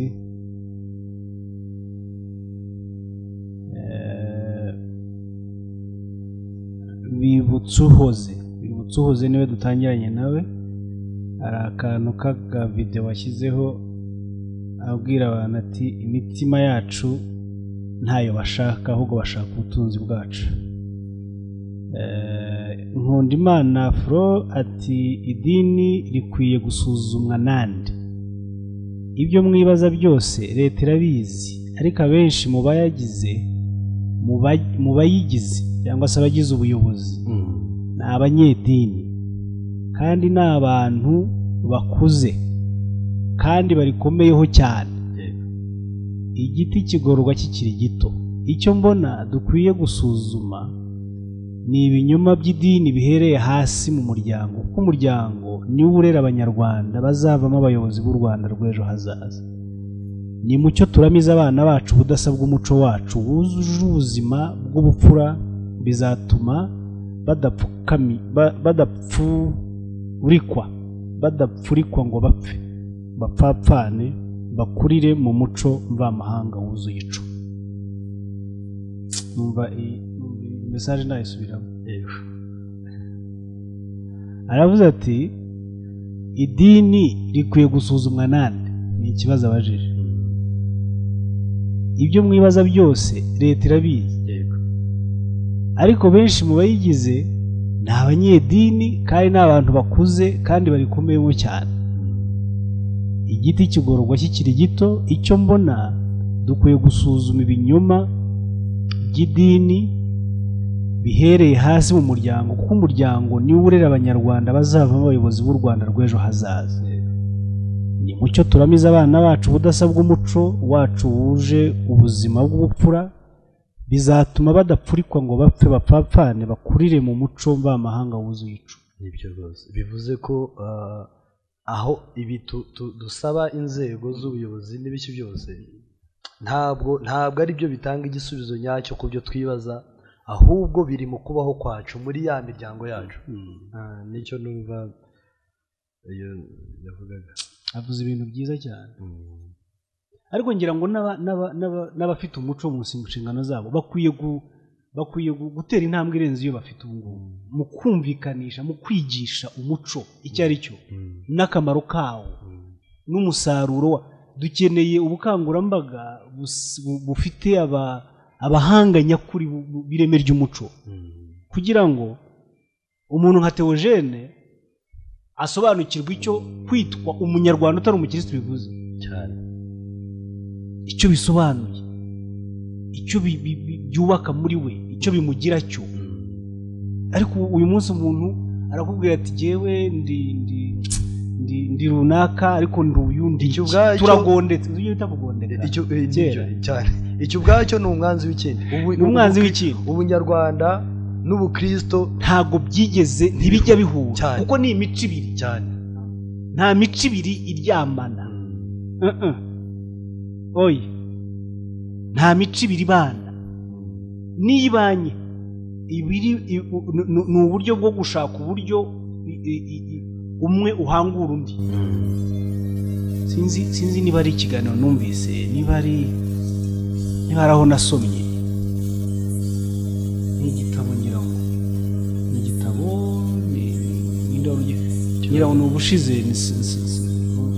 hari igitabo wavuze ngo cyagaragazaga ngo uburyo umuco nyarwanda uburyo ubukirisitu bwagaragaza umuco nyarwanda, ibintu nk'ibyo, ibintu sinzi ni mesaje cyangwa ni igitabo cyanditswe, simbizi, sinibuka neza, ariko urumva aho umuco ugeze watakwa, naho ubukirisitu bwumva ko bushobora kwigisha umuco nyarwanda, buje ejo bundi mu gitondo, buje ejo bundi bukaza buhangura umuco, bukawurwanya, bukawumenesha, kugeza aho umwami ameneshejwe.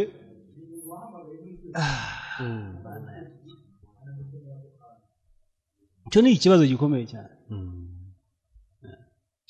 Nsaba Imana ati mwaramutse, ndashima abatangabuhamya ko bari kuvuga ibintu bidutuyemo duhora tubona, urakoze. Niyo mpamvu nkunda iki gihe cy'ubuhamya, iyo uvuze uvuga mu ijwi rya benshi batari hano.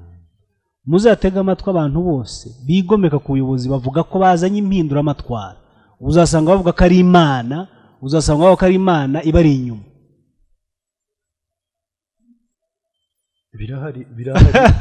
birahari n'uyu munsi hari urubanza ruhari, ndatekereza ari mu majyepfo, rurimo abantu baregwa kwigomeka ku gihugu, bamwe muri bo bavuga ko Imana yabiberetse. Ibyo bintu narabyumvise mu makuru rwose n'uyu munsi none birahari.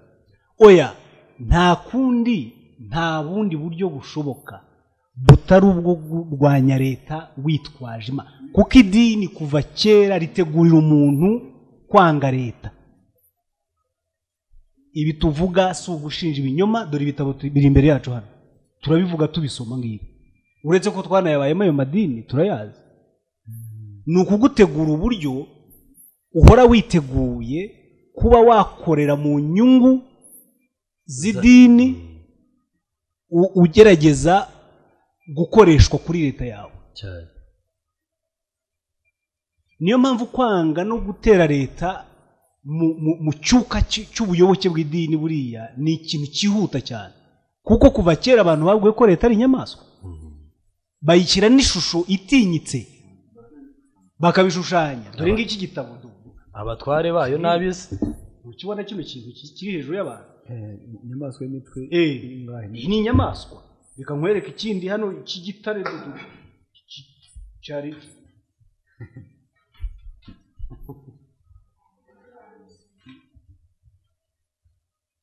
umutwe w'intare hano waguye hasi ngo iyi ni inyamaswa, iyo ni leta.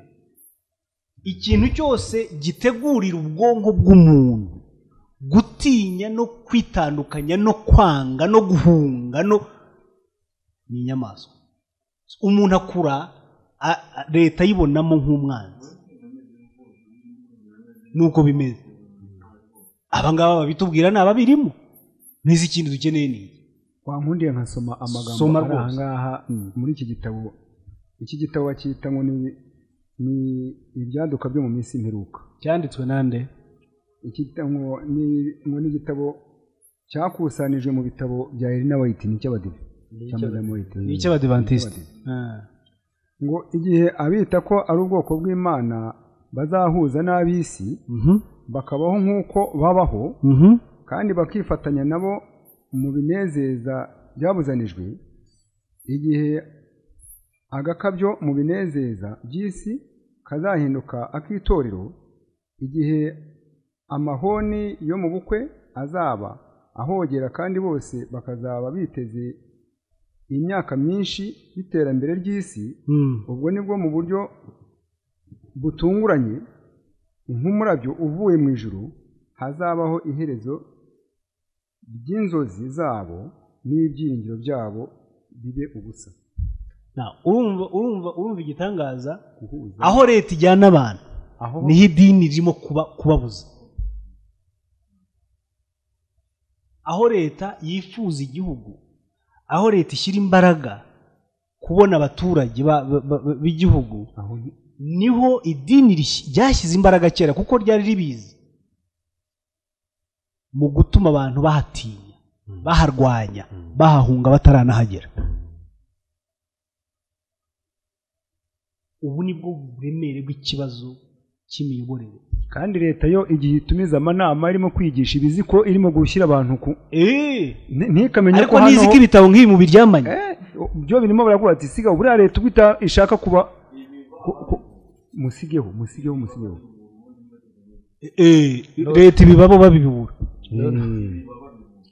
nuko Nsabimana ati muzatega amatwi abantu bose bigomeka ku buyobozi bavuga ko bazanye impinduramatwara uzasanga bavuga ko ari Imana ibari inyuma kurinda iyo bashobora kubihanirwa ariko ntibumve kubera ikinya cy'ubumana kandi bikazabahoza mu gahinda gahoraho mu izina ry'Imana.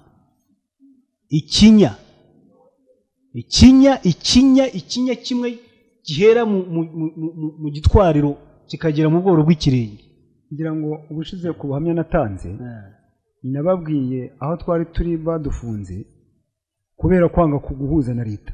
Muremera murafunga kandi mwumva muzira akarengane. Aho badushyize twamaze nk'ibyumweru bibiri hari umufandi wazaga kutwigisha yaba yaje ibitekerezo tukabizamura ku buryo yavugaga tutamwumva ariko ndakubwiza ukuri twahavuye nta kintu numvise yarakubise ubu mwumviye ko kukwicara negamye gutya ntujye ngo ni ikindi sinshobora mfite ubumuga urumva idini icyo yagukoreye ubumuga mfite njye ku mubiri wanjye bwite nkomora aho hantu nabanye nabyo igihe kirekire ku buryo ahantu mu gihugu hatandukanye navugaga ubutumwa ibifungo bigeze nko mu 10 ahantu mu gihugu hatandukanye ndi muri uwo murimo ku mabariyeri nkajya kubabwiriza ibyo bintu mubireke. Urumva kuhatunguka ku musirikare w'icyenda na 4 na 5 ntabwo byabaga biri bunyorohere ariko nkanga nkahata uko numvaga isi yarangiye dutaye. Ibi bintu rero ikinya twari abaroze ngo kuhinduka ikinya ntabwo leta ivuga ngo bumve ubwo baraza bakahagaragara ariko ndakubwiza ukuri ibise bikaba bimara iki muri abantu bantega amatwi iri tangazo no genda ritanze abantu bafite ibi bitabo nkawe Theogene ndetse na Jemve bumva hari ibindi bafite bashaka kugaragaza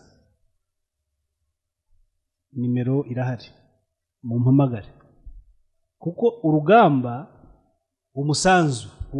sinurwaje umusanzu ni uguhishura ubwiru kirimbuzi ibintu bihishe ari leta itazi yeyo mvuga leta buriya simvuga ndavuga ubuyobozi bwite bwa leta itazi nibiba ngombwa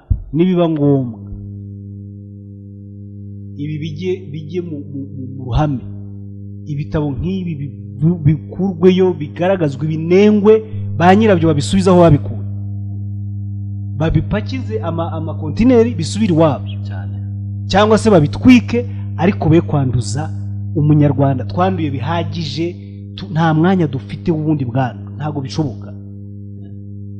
Ati cyitonderwa nk'uko byahoze kandi biri ubumisiyoneri ni ubukangurambaga bw'ubukoroni nubwo rero benshi twibwira ko abakoroni bagiye ariko bafite abo basize babahagarariye niyo mpamvu banabaha raporo z'ibyo bakora ariko ntibazihe ubuyobozi buhagarariye abaturage aribo bakirisitu. Uyu yitwa Nsabimana n'undi mwigisha arakoze cyane.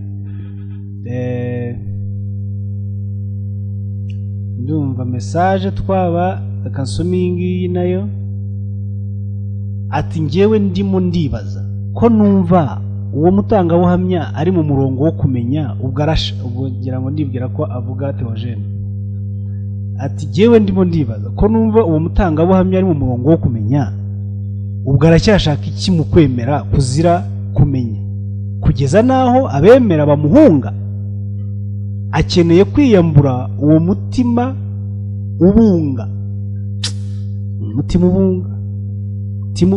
umutima ubunga waduteyemo mu mitima miterano dufite imitima mubi cyane ukaze n'umutima ubunga uzereye utashobora kugira amahoro utagiye aho hantu aho waruhukira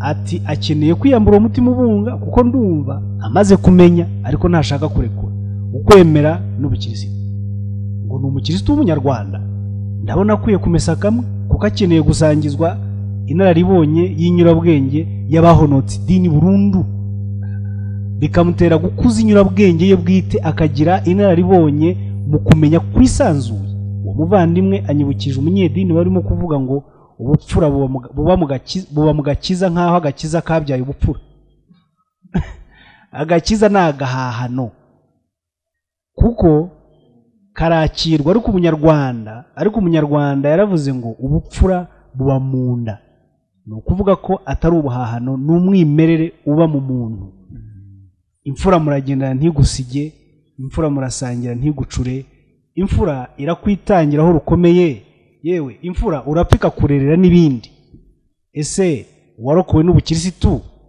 yakwigera angana imfura amateka yacu dufitiye igisubizo urakabyara ubyagije nkundima uri umugabo rwose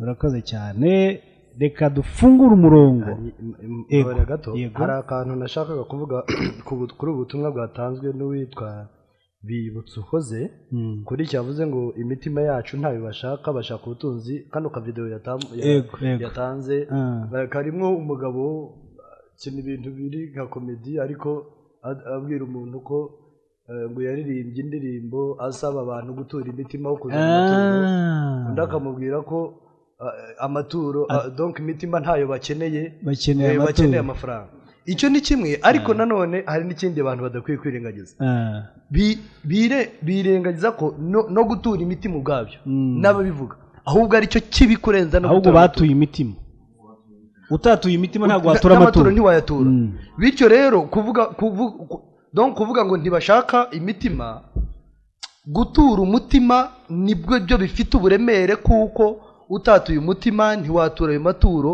bumve ko aricyo gikomeye kurenza gutanga amafaranga nicyo nashakaga kongera hano biranditse akantu gato gusa ngo ubu igihe cyararenze cyo kwizirika ku mitungo y'isi ngaho vuba aha amazu n'amasambu bizahindukira buri wese imburamumaro kuko umuvumo w'Imana uzagenda urushaho kuremerera isi ihamagara riraje rigira riti mugure ibyo mufite mutange ku buntu byanditse muri Luka 12:3-3 ubu butumwa bwagombye gutangwa mu buryo bukiranutse gushishikariza imitima y'abantu ko umutungo w'Imana ugomba kuyigarurirwa binyuze mu maturo mu guteza imbere umurimo wayo mu isi kandi aba badive bavuga ibi ngibi nibo bubatse ibitaro n'amakaminuza nibo bahenda amashuri yabo nibo bafite amasambu angana cyane barabwira abantu kureka imitungo yabo barimo bo barayikama bafite amabanki ngo igarurirwe Imana mu buryo bw'amaturo bafite za banki babyaza umusaruro batanga inguzanyo kuri entere cyane ibi iki ni igitabo cyabo ariko umva ibyo bavuga urebe n'ibyo bakora ntaho bihuriye iyo mitungo barimo kubwira abantu kureka bo bayishoyemo amajanja yose n'ubwenge ibi bintu abaturage barazira iki oya urayireka bakayitwara cyane bafite amabanki bafite amavuriro bafite amashuri barashyira hehe niba iyi si igomba kurekana n'ubutunzi bwayo ubwo butunzi burajya he cyitwa ikintu byadukozwe mu isi mperuka Pisiraki ati kuba leta igizwe n'abanyedini ntibivuga ko ntacyo babikoraho kuko nicyo amategeko y'igihugu amaze ariko nanone tugomba kubaka ubunyarwanda duhereye iwacu mu muryango tuzakomeza kurwana urwo rugamba rwo kubaho ubuzima bushingiye ku muco kandi tuzabigeraho ndi kumwe nawe kirenga cya Sezisoni ati leta muri gusaba irabizi iricecekeye ariko aya madini ni igisasu kizaturika isaha n'isaha kandi ntabwo ari ubwa mbere gituritse urugero ntabwo ruri kure idini icyo ryakoze muri 1994 birazwi babikoze byaba ari ukwimena inda kandi amadini afasha abayobozi muri control the mass nta kintu mbone yafashije leta ntacyo rwose simbizi ubwo bazanyigisha icyo wenda hari n'igihe tukunze no kubivuga abantu bakavuga bati mubona ikora ibikorwa ariko ni nacyo umaze kuvuga ntacyo amadini afasha leta ibi dukwiriye kubivuga kuko ntabwo ari igice kimwe leta yashyizeho ngo kiyifashe kumvisha abaturage kuko n'ibikorwa ikora bavuga ngo ni ibikorwa remezo ni ibikorwa yikorera ubwabo bifite nk'umusaruro jya nkunda kubaza abantu ni uwuhe muhanda wubatswe n'idini impamvu batubatse umuhanda bakubaka amavuriro bakubaka amashuri n'ujya kuyigamo uzishyura ariko umuhanda ntabwo bazawukwishyuza cyane ibikorwa bakora ni utuntu duto byabo bishyuza nanone ni uduhenda abana cyane rwose ni uduhenda abana ati mwaramutse mwarimu wacu n'abatumirwa turetse ko idini riteranya leta n'abaturage idini riteranya umugabo n'umugore cyangwa ubana n'ababyeyi idini ntirirera muze twirere neza abo twabyaye ni mama konso turagusuhuje cyane n'umuryango wawe uyu ni umubyeyi tumaranye iminsi Joseline ati muraho mwongeyeho ko bazi neza ko ngo byahanuwe ko ibyo leta yakora byose igira ngo ibabohore ni ikibazo ngewe mbona kizatubyarira ubukana burenze ubwabaye muri jenoside yakorewe abatutsi ni agahinda karambye niba nta gikozwe Joseline intango y'umurage ibyo uvuga rwose turabyemeranya ariko nzi ko igikorwa kiriho kirakorwa ibyo byo ni ihame ridakuka harabaye ntihazongera kuba abanyarwanda dupfa rimwe ntabwo dupfa kabiri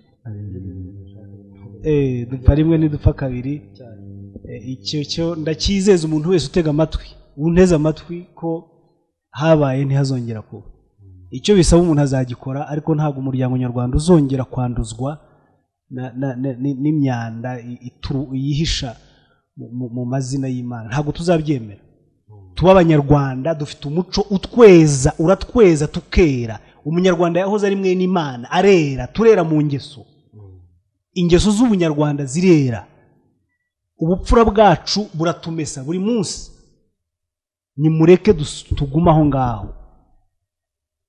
nta mfura yangana nta mfura irogana usanga aribyo bibuzuyemo nta mfura igira ishyari usanga amashyari ariyo nizo ntambara ziba ziri hariya nagihamye ukabona ko ubukirisitu umusaruro wabwa ntawo guturuka nk'aho mu bangirikani yego abantu twabanaga ubu bahise banyanga urunuka barakwanze ndabakunda ndabasura ko ntabakandagira iwanjye kuko bavuga bati uyu ni igikoko mutagira umuntu yabaye uwundi abo twabanye mu kidifi barabizi abo mvuga abasore twabirukanye barabizi ndabasura ko ntawakati iwanjye ubu bwo nk'ubu naje gutanga ubuhamya none gutyo ubu birabibindi oya bibibindi nta kibazo muri abo bandi turi kumwe muri abo bandi turi kumwe ubu rwango ubu ngubu rugiye kwikuba kuruta uko bigize biki byari bimeze ugasanga rero ubu kirisitu dufite bufite umuco umeze gutyo ntabwo ari ubw'i Rwanda ntabwo bwabo tuva ntabwo bwabo tujyana ubw'i Rwanda rwose nawe nyumvira niba wanze umuntu kuko mudahuje ubwo igihugu wubaka ni ikihe ubumwe ubuntu wubaka ni ubuhe mu bantu niba wanze umuntu kuko mudahuje gusa icyo mupfa nuko mudahuje ntiyagututse ntiyaguteye ntiyakwibye kuko mutemeranye ubwo ngubwo urimo urubaka iki imana uriho wubaka ni iyihe iyo mana ni iyihe nagira nkubwire ikintu kimwe mbere yuko dusoza ufite abantu bagukunda ufite igihugu cyakonyeje uri hano kubera ko turahari wabyumvise ndashaka ikintu cyo kumva ko ubunga uwo mutima wawe uhora ukubunza ukwirukansa inyuma y'abatagushaka nkaho udafite abagushaka uvugutira umuti ujugunye dore dufite telefone zawe abantu bazajya baguhamagara dusurane ibikorwa by'intango by'umuryango bizemo niba ubishaka icyo nkusaba ni ukugira ngo udakomeza kuba victime yo gushaka urukundo no kwemerwa n'abatabishaka niba usanga abantu bagahaguruka bakaremura bakagenda icyo ushaka unese ubutaha nitwumva ngo uri umurambo ubwo tuzashaka shitani aba ariwe dushyiraho icyaha kizaba kiri kuri wowe. Aba ni abantu barugana urapfa. Ugukunda kudafite urukundo rudafite ubwirinzi narwo rero ntabwo ndubona mu bwenge, sibyo? Gerageza unogerwe no kuba mu Bunyarwanda, unogerwe no kubana n'Abanyarwanda, unogerwe no kuba mu bupfura, uba umunyarwanda weruye. Nicyo musaba, tuzakomeza tuganire, turi kumwe, ubu telefone turazifata, ariko icyo kintu cy'ubukewe guhoramo kirangizanya nacyo ndumva atari ikintu. Ariko hari ikintu nakubaza dusoza John. Yego. Hari n'ikintu cyatumye nkanguka, kuko kugira ngo mujye ibintu niba bifite ibihamya bifatika, ubundi je numva kuva kirisitu nkumva ari ikintu cyiza, ari ikintu cyera, ari ikintu kigomba kuba gifite n'utari ubuzi n'ukuri kwacyo. Umva icyo nshaka kugira amenyere. Hari igitabo ntabwo ndakibona ninge ndumva nakigura, uburyo hari abayobozi bacu b'igihugu bagiye bahitanwa kandi nigeze ku kibazo iki kintu ari idini ribigizemo uruhare. Icyo gitabo nimara kukibona nkabona ibyo bintu koko, nkabona abantu baje bitwaje Imana, bitwaje cyangwa ubwo bukirisitu, bagambana bagahitana abayobozi mu izina ry'Imana. Icyo gitabo ni wa mugabo wundi ntabwo mwibutse ukuntu bamwitanzabera, kugira ngo ndebe nge mashaka buri bihamya. Humura, ushonje uhishiwe wivunika, dukomeze. Ibyo byo rwose si kure, si kera. Dusigaranye iminota iri munsi y'10. Ndashaka buri muntu uri hano atanga ubutumwa bwe bwa busoza mu gihe kingana n'umunota umwe. Noneho indi nk'itanu iri bisigaye cyangwa ngahe ndayiha telefone niyo yabarimo. Ubutumwa bwawe busoza n'ubuhe Theogene? Ubutumwa bwanjye busoza nuko amadini tuyarimo, hari abayavuyemo, hari abakiyarimo, hari abavandimwe bacu, hari dufite inshuti, twebwe nta rwangano wenda dufite rundi, nuko abayarimo bagerageza kugira ibintu ubwabo bibohoramo, bakifata umwanzuro ku giti cyabo.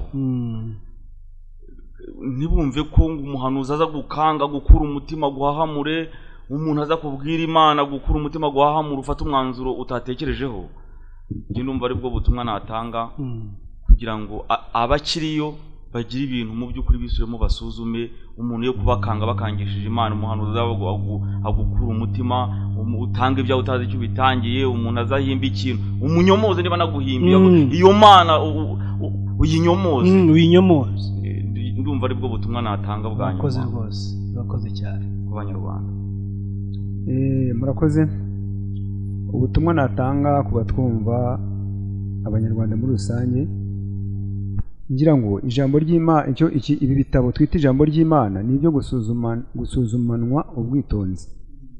Kuko kubireka umwanzuro, kubireka ubirimo byarakumugaje ugashyira hasi gusa udasobanukiwe nabyo si byiza. Ahubwo kubigenzura, ukabigenzura ukareba ikibyihishe inyuma, cyane ko twagiye tureba byinshi cyane bigendanye n'iyo byakomotse. Ndashishikariza abantu kugenzura ibi bintu, bakabivamo bazi ngo mvuye mu kintu ubutazagisubiramo ukundi ndagisobanukiwe. Murakoze cyane. Reka mbukihe nawe tubwire, duhe ikiduherekeza hanyuma dusoze. Yego, murakoze. Icyo nongera kwibutsa ni nimero twatanze kugira ngo abantu bongere bayandike. Twatanze nimero ya konti iri muri Equity Bank, ifite nimero 400 521 137 99 subiremo 400 521 139 999 65. ndetse na nimero ya ebyiri za mobile money harimo ya MTN 0788517517 0788517517 na Tigo cyangwa se Airtel Money 0722 50 04 03 0722 50 04 03.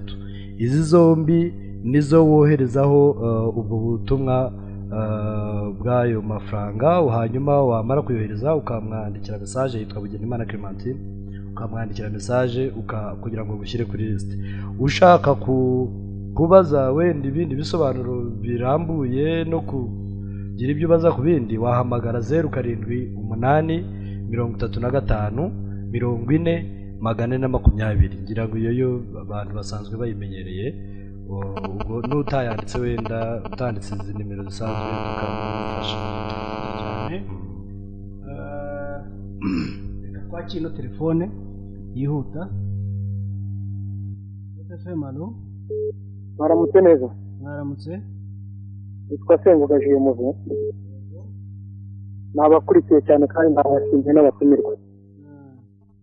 Ibyo bintu twabibayemo kuko nanjye mu idini navuye nari nkaho banyirukanye kubera gucukumbura. Yego yego. Niyo mpamvu mbashimiye cyane cyane rwose. Ikindi kandi mu buyobozi bw'inzego z'ibanze abenshi n'abanyamadini biyoborera. Natunguwe n'aho ejo bundi mu nteko twarimo ku wa kabiri usize bakiriye abayobozi bakira n'abanyamadini. Ngiye kumva abanyamadini ngo wese ashimwe.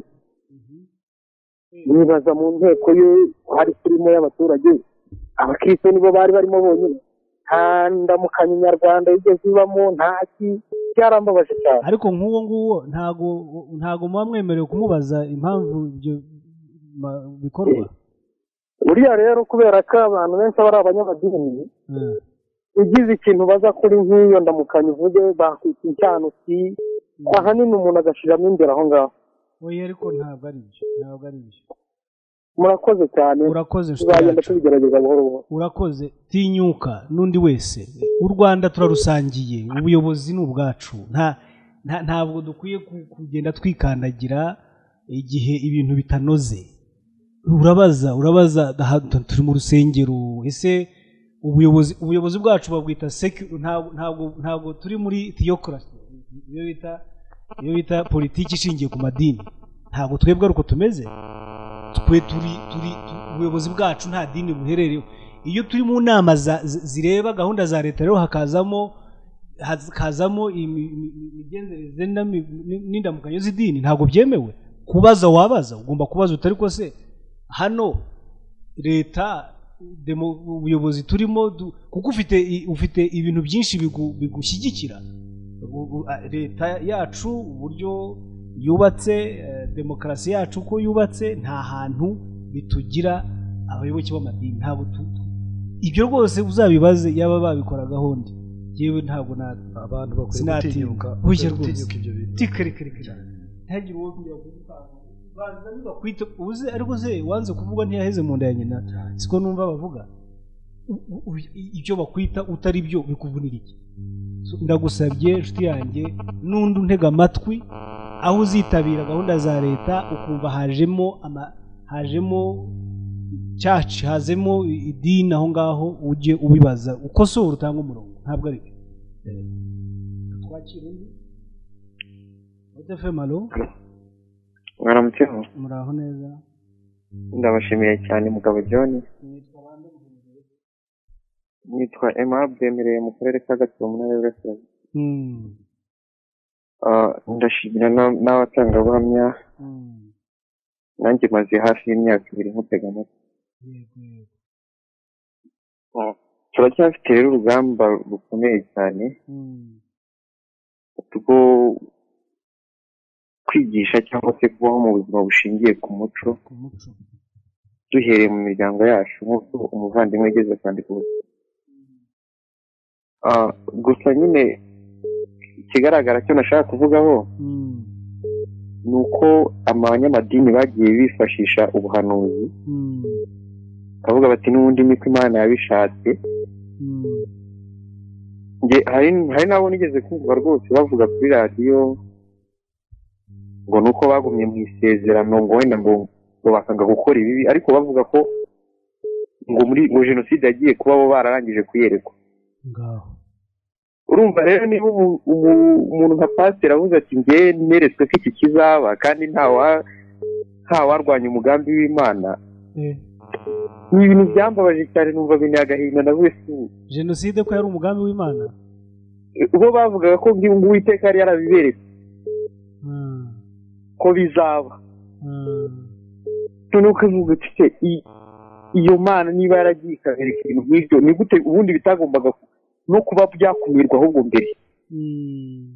Ahubwo bo bakumva ko ngari Imana ishobora byose, usanga nta bisobanuro bifatika bajya baduha ku buhanuzi bwabo. Abanyarwanda rero bashakishiriza ahandi rwose, bakore bizinesi, bahinge, baka ibintu byo gukomeza kudukuramo imiti rwose. Oya rwose bajye gushakishiriza ahandi. Murakoze cyane. Murakoze cyane nawe. Nibagende mubohereze, mubabwire ko imirima namwe izabatunga, ntabwo ari iyo kubatunga.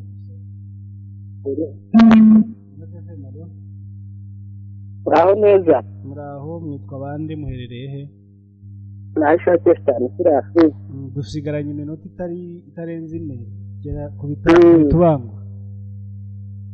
Ngenda kugira ujye kuri ako kantu kuvuga ngo icyo kibazo mwatubwira ngo Imana dusenga iracyariho cyangwa yarapfuye. Rero ikintu mbona, idini twigisha Imana yapfuye. Uretse ko abantu bigisha natwe ubwacu twapfuye kuko ariko umuntu ucishoza akareba neza yasanga idini twigisha Imana yapfuye. Kuko umuvandimwe abisobanuye neza ko umurage ubijamba nuko umuntu yapfuye. None niba koko ijambo ryarabaye ijambo, Imana ntikiriho, ntikiri gisobanura. Kandi nakongera kuri uwo muvandimwe wacu rero watanze ubuhamya, natinyuke rwose, natinyuke ab'umugabo yumve ko kuba ariho iryo dini, kuba bariho n'umuryango we ntabwo idini byabigizemo uruhare, amenye ko ariho kubwo Imana y'ukuri imurinze, kandi amenye ko ari n'umunyarwanda. Rero gufata Kristo n'ubunyarwanda ni ibintu bitangwa n'amazi n'umuriro rwose. Murakoze cyane. Yego turagushimye, amasaha aradutwaye, kandi murabizi ko tuba dufite igihe cyagenwe. Ndashimira cyane abadufashije, abatangabuhamya badufashije uyu munsi, badusuye, Gasasira Theogene uvuye iburasirazuba na Gasana Jemve uvuye ni hehe buriya hariya za amajyaruguru, ndetse na Mvukiyehe Rubera uvuye mu mujyi wa Kigali, ngira ngo muri Gasabo Kicukiro. Mwakoze cyane. Dusigaranye umunota umwe, niwe ngiye kumuha. Halo? Umunota umwe wowe ukabyara we. Sawa, nitwa Haruna Biniziyeri. Yego. Ndita Barondo. Yego. Nanjye nturanye na Gasasira uwo mutumirwa uri aho ngaho. Ariko ubuhamya yatanze kugira ngo njye umunsi naje nzabukuba nka 3, kuko jyewe ibyanjye byo birababaje kurusha ibyubu. Umuhe nimero azakutugezaho, biroroshye. Kuko jyewe nakoreye idini imyaka 30 rutamemba. Yanjye yaringejeje ahantu hari uburyo nzabibatekerereza, wenda hari abo bizafata kuba bakigobotera ngo bigire. Ubutaha turi kumwe. Kandi turabemera cyane. Murakoze cyane. Mugani urumva utabivaho, ariko reka tugende nyine nta kundi. Tubifurije kuruhuka kwiza, kandi mu b'Abanyarwanda baryohewe, banyuzwe n'ubunyarwanda, nimuhumeke umwuka w'iwanyu, nimukomeze mwagukire mu muri bo, nta bwoba ntabwo abantu ni kuri ikintu cyari kigoye kwari ukubona ibyo dufite uyu munsi, kwari ukubona igihugu, kwari kubona abanyarwanda bataha. Ibindi ni amaco y'inda ntabwo tuzabyemerera, kandi muba abanyarwanda babayeho b'abazirabwoba, ntimukemere gukangwa n'ibibonetse byose. Murakoze cyane, ni Abanyagatsibo, mwegere Theogene kabisa, ubijwi tangira uvuge. Urabona ko uravuze nawe aravuze ati ahubwo ntimuzi twebwe uko twabaye. Mugendo basange mubeho mufite ishema ryo kumenya mufite. Muhure muganize n'abandi. Ubwo naho ubutaha mu kiganiro nk'iki ngiki. Murakoze cyane.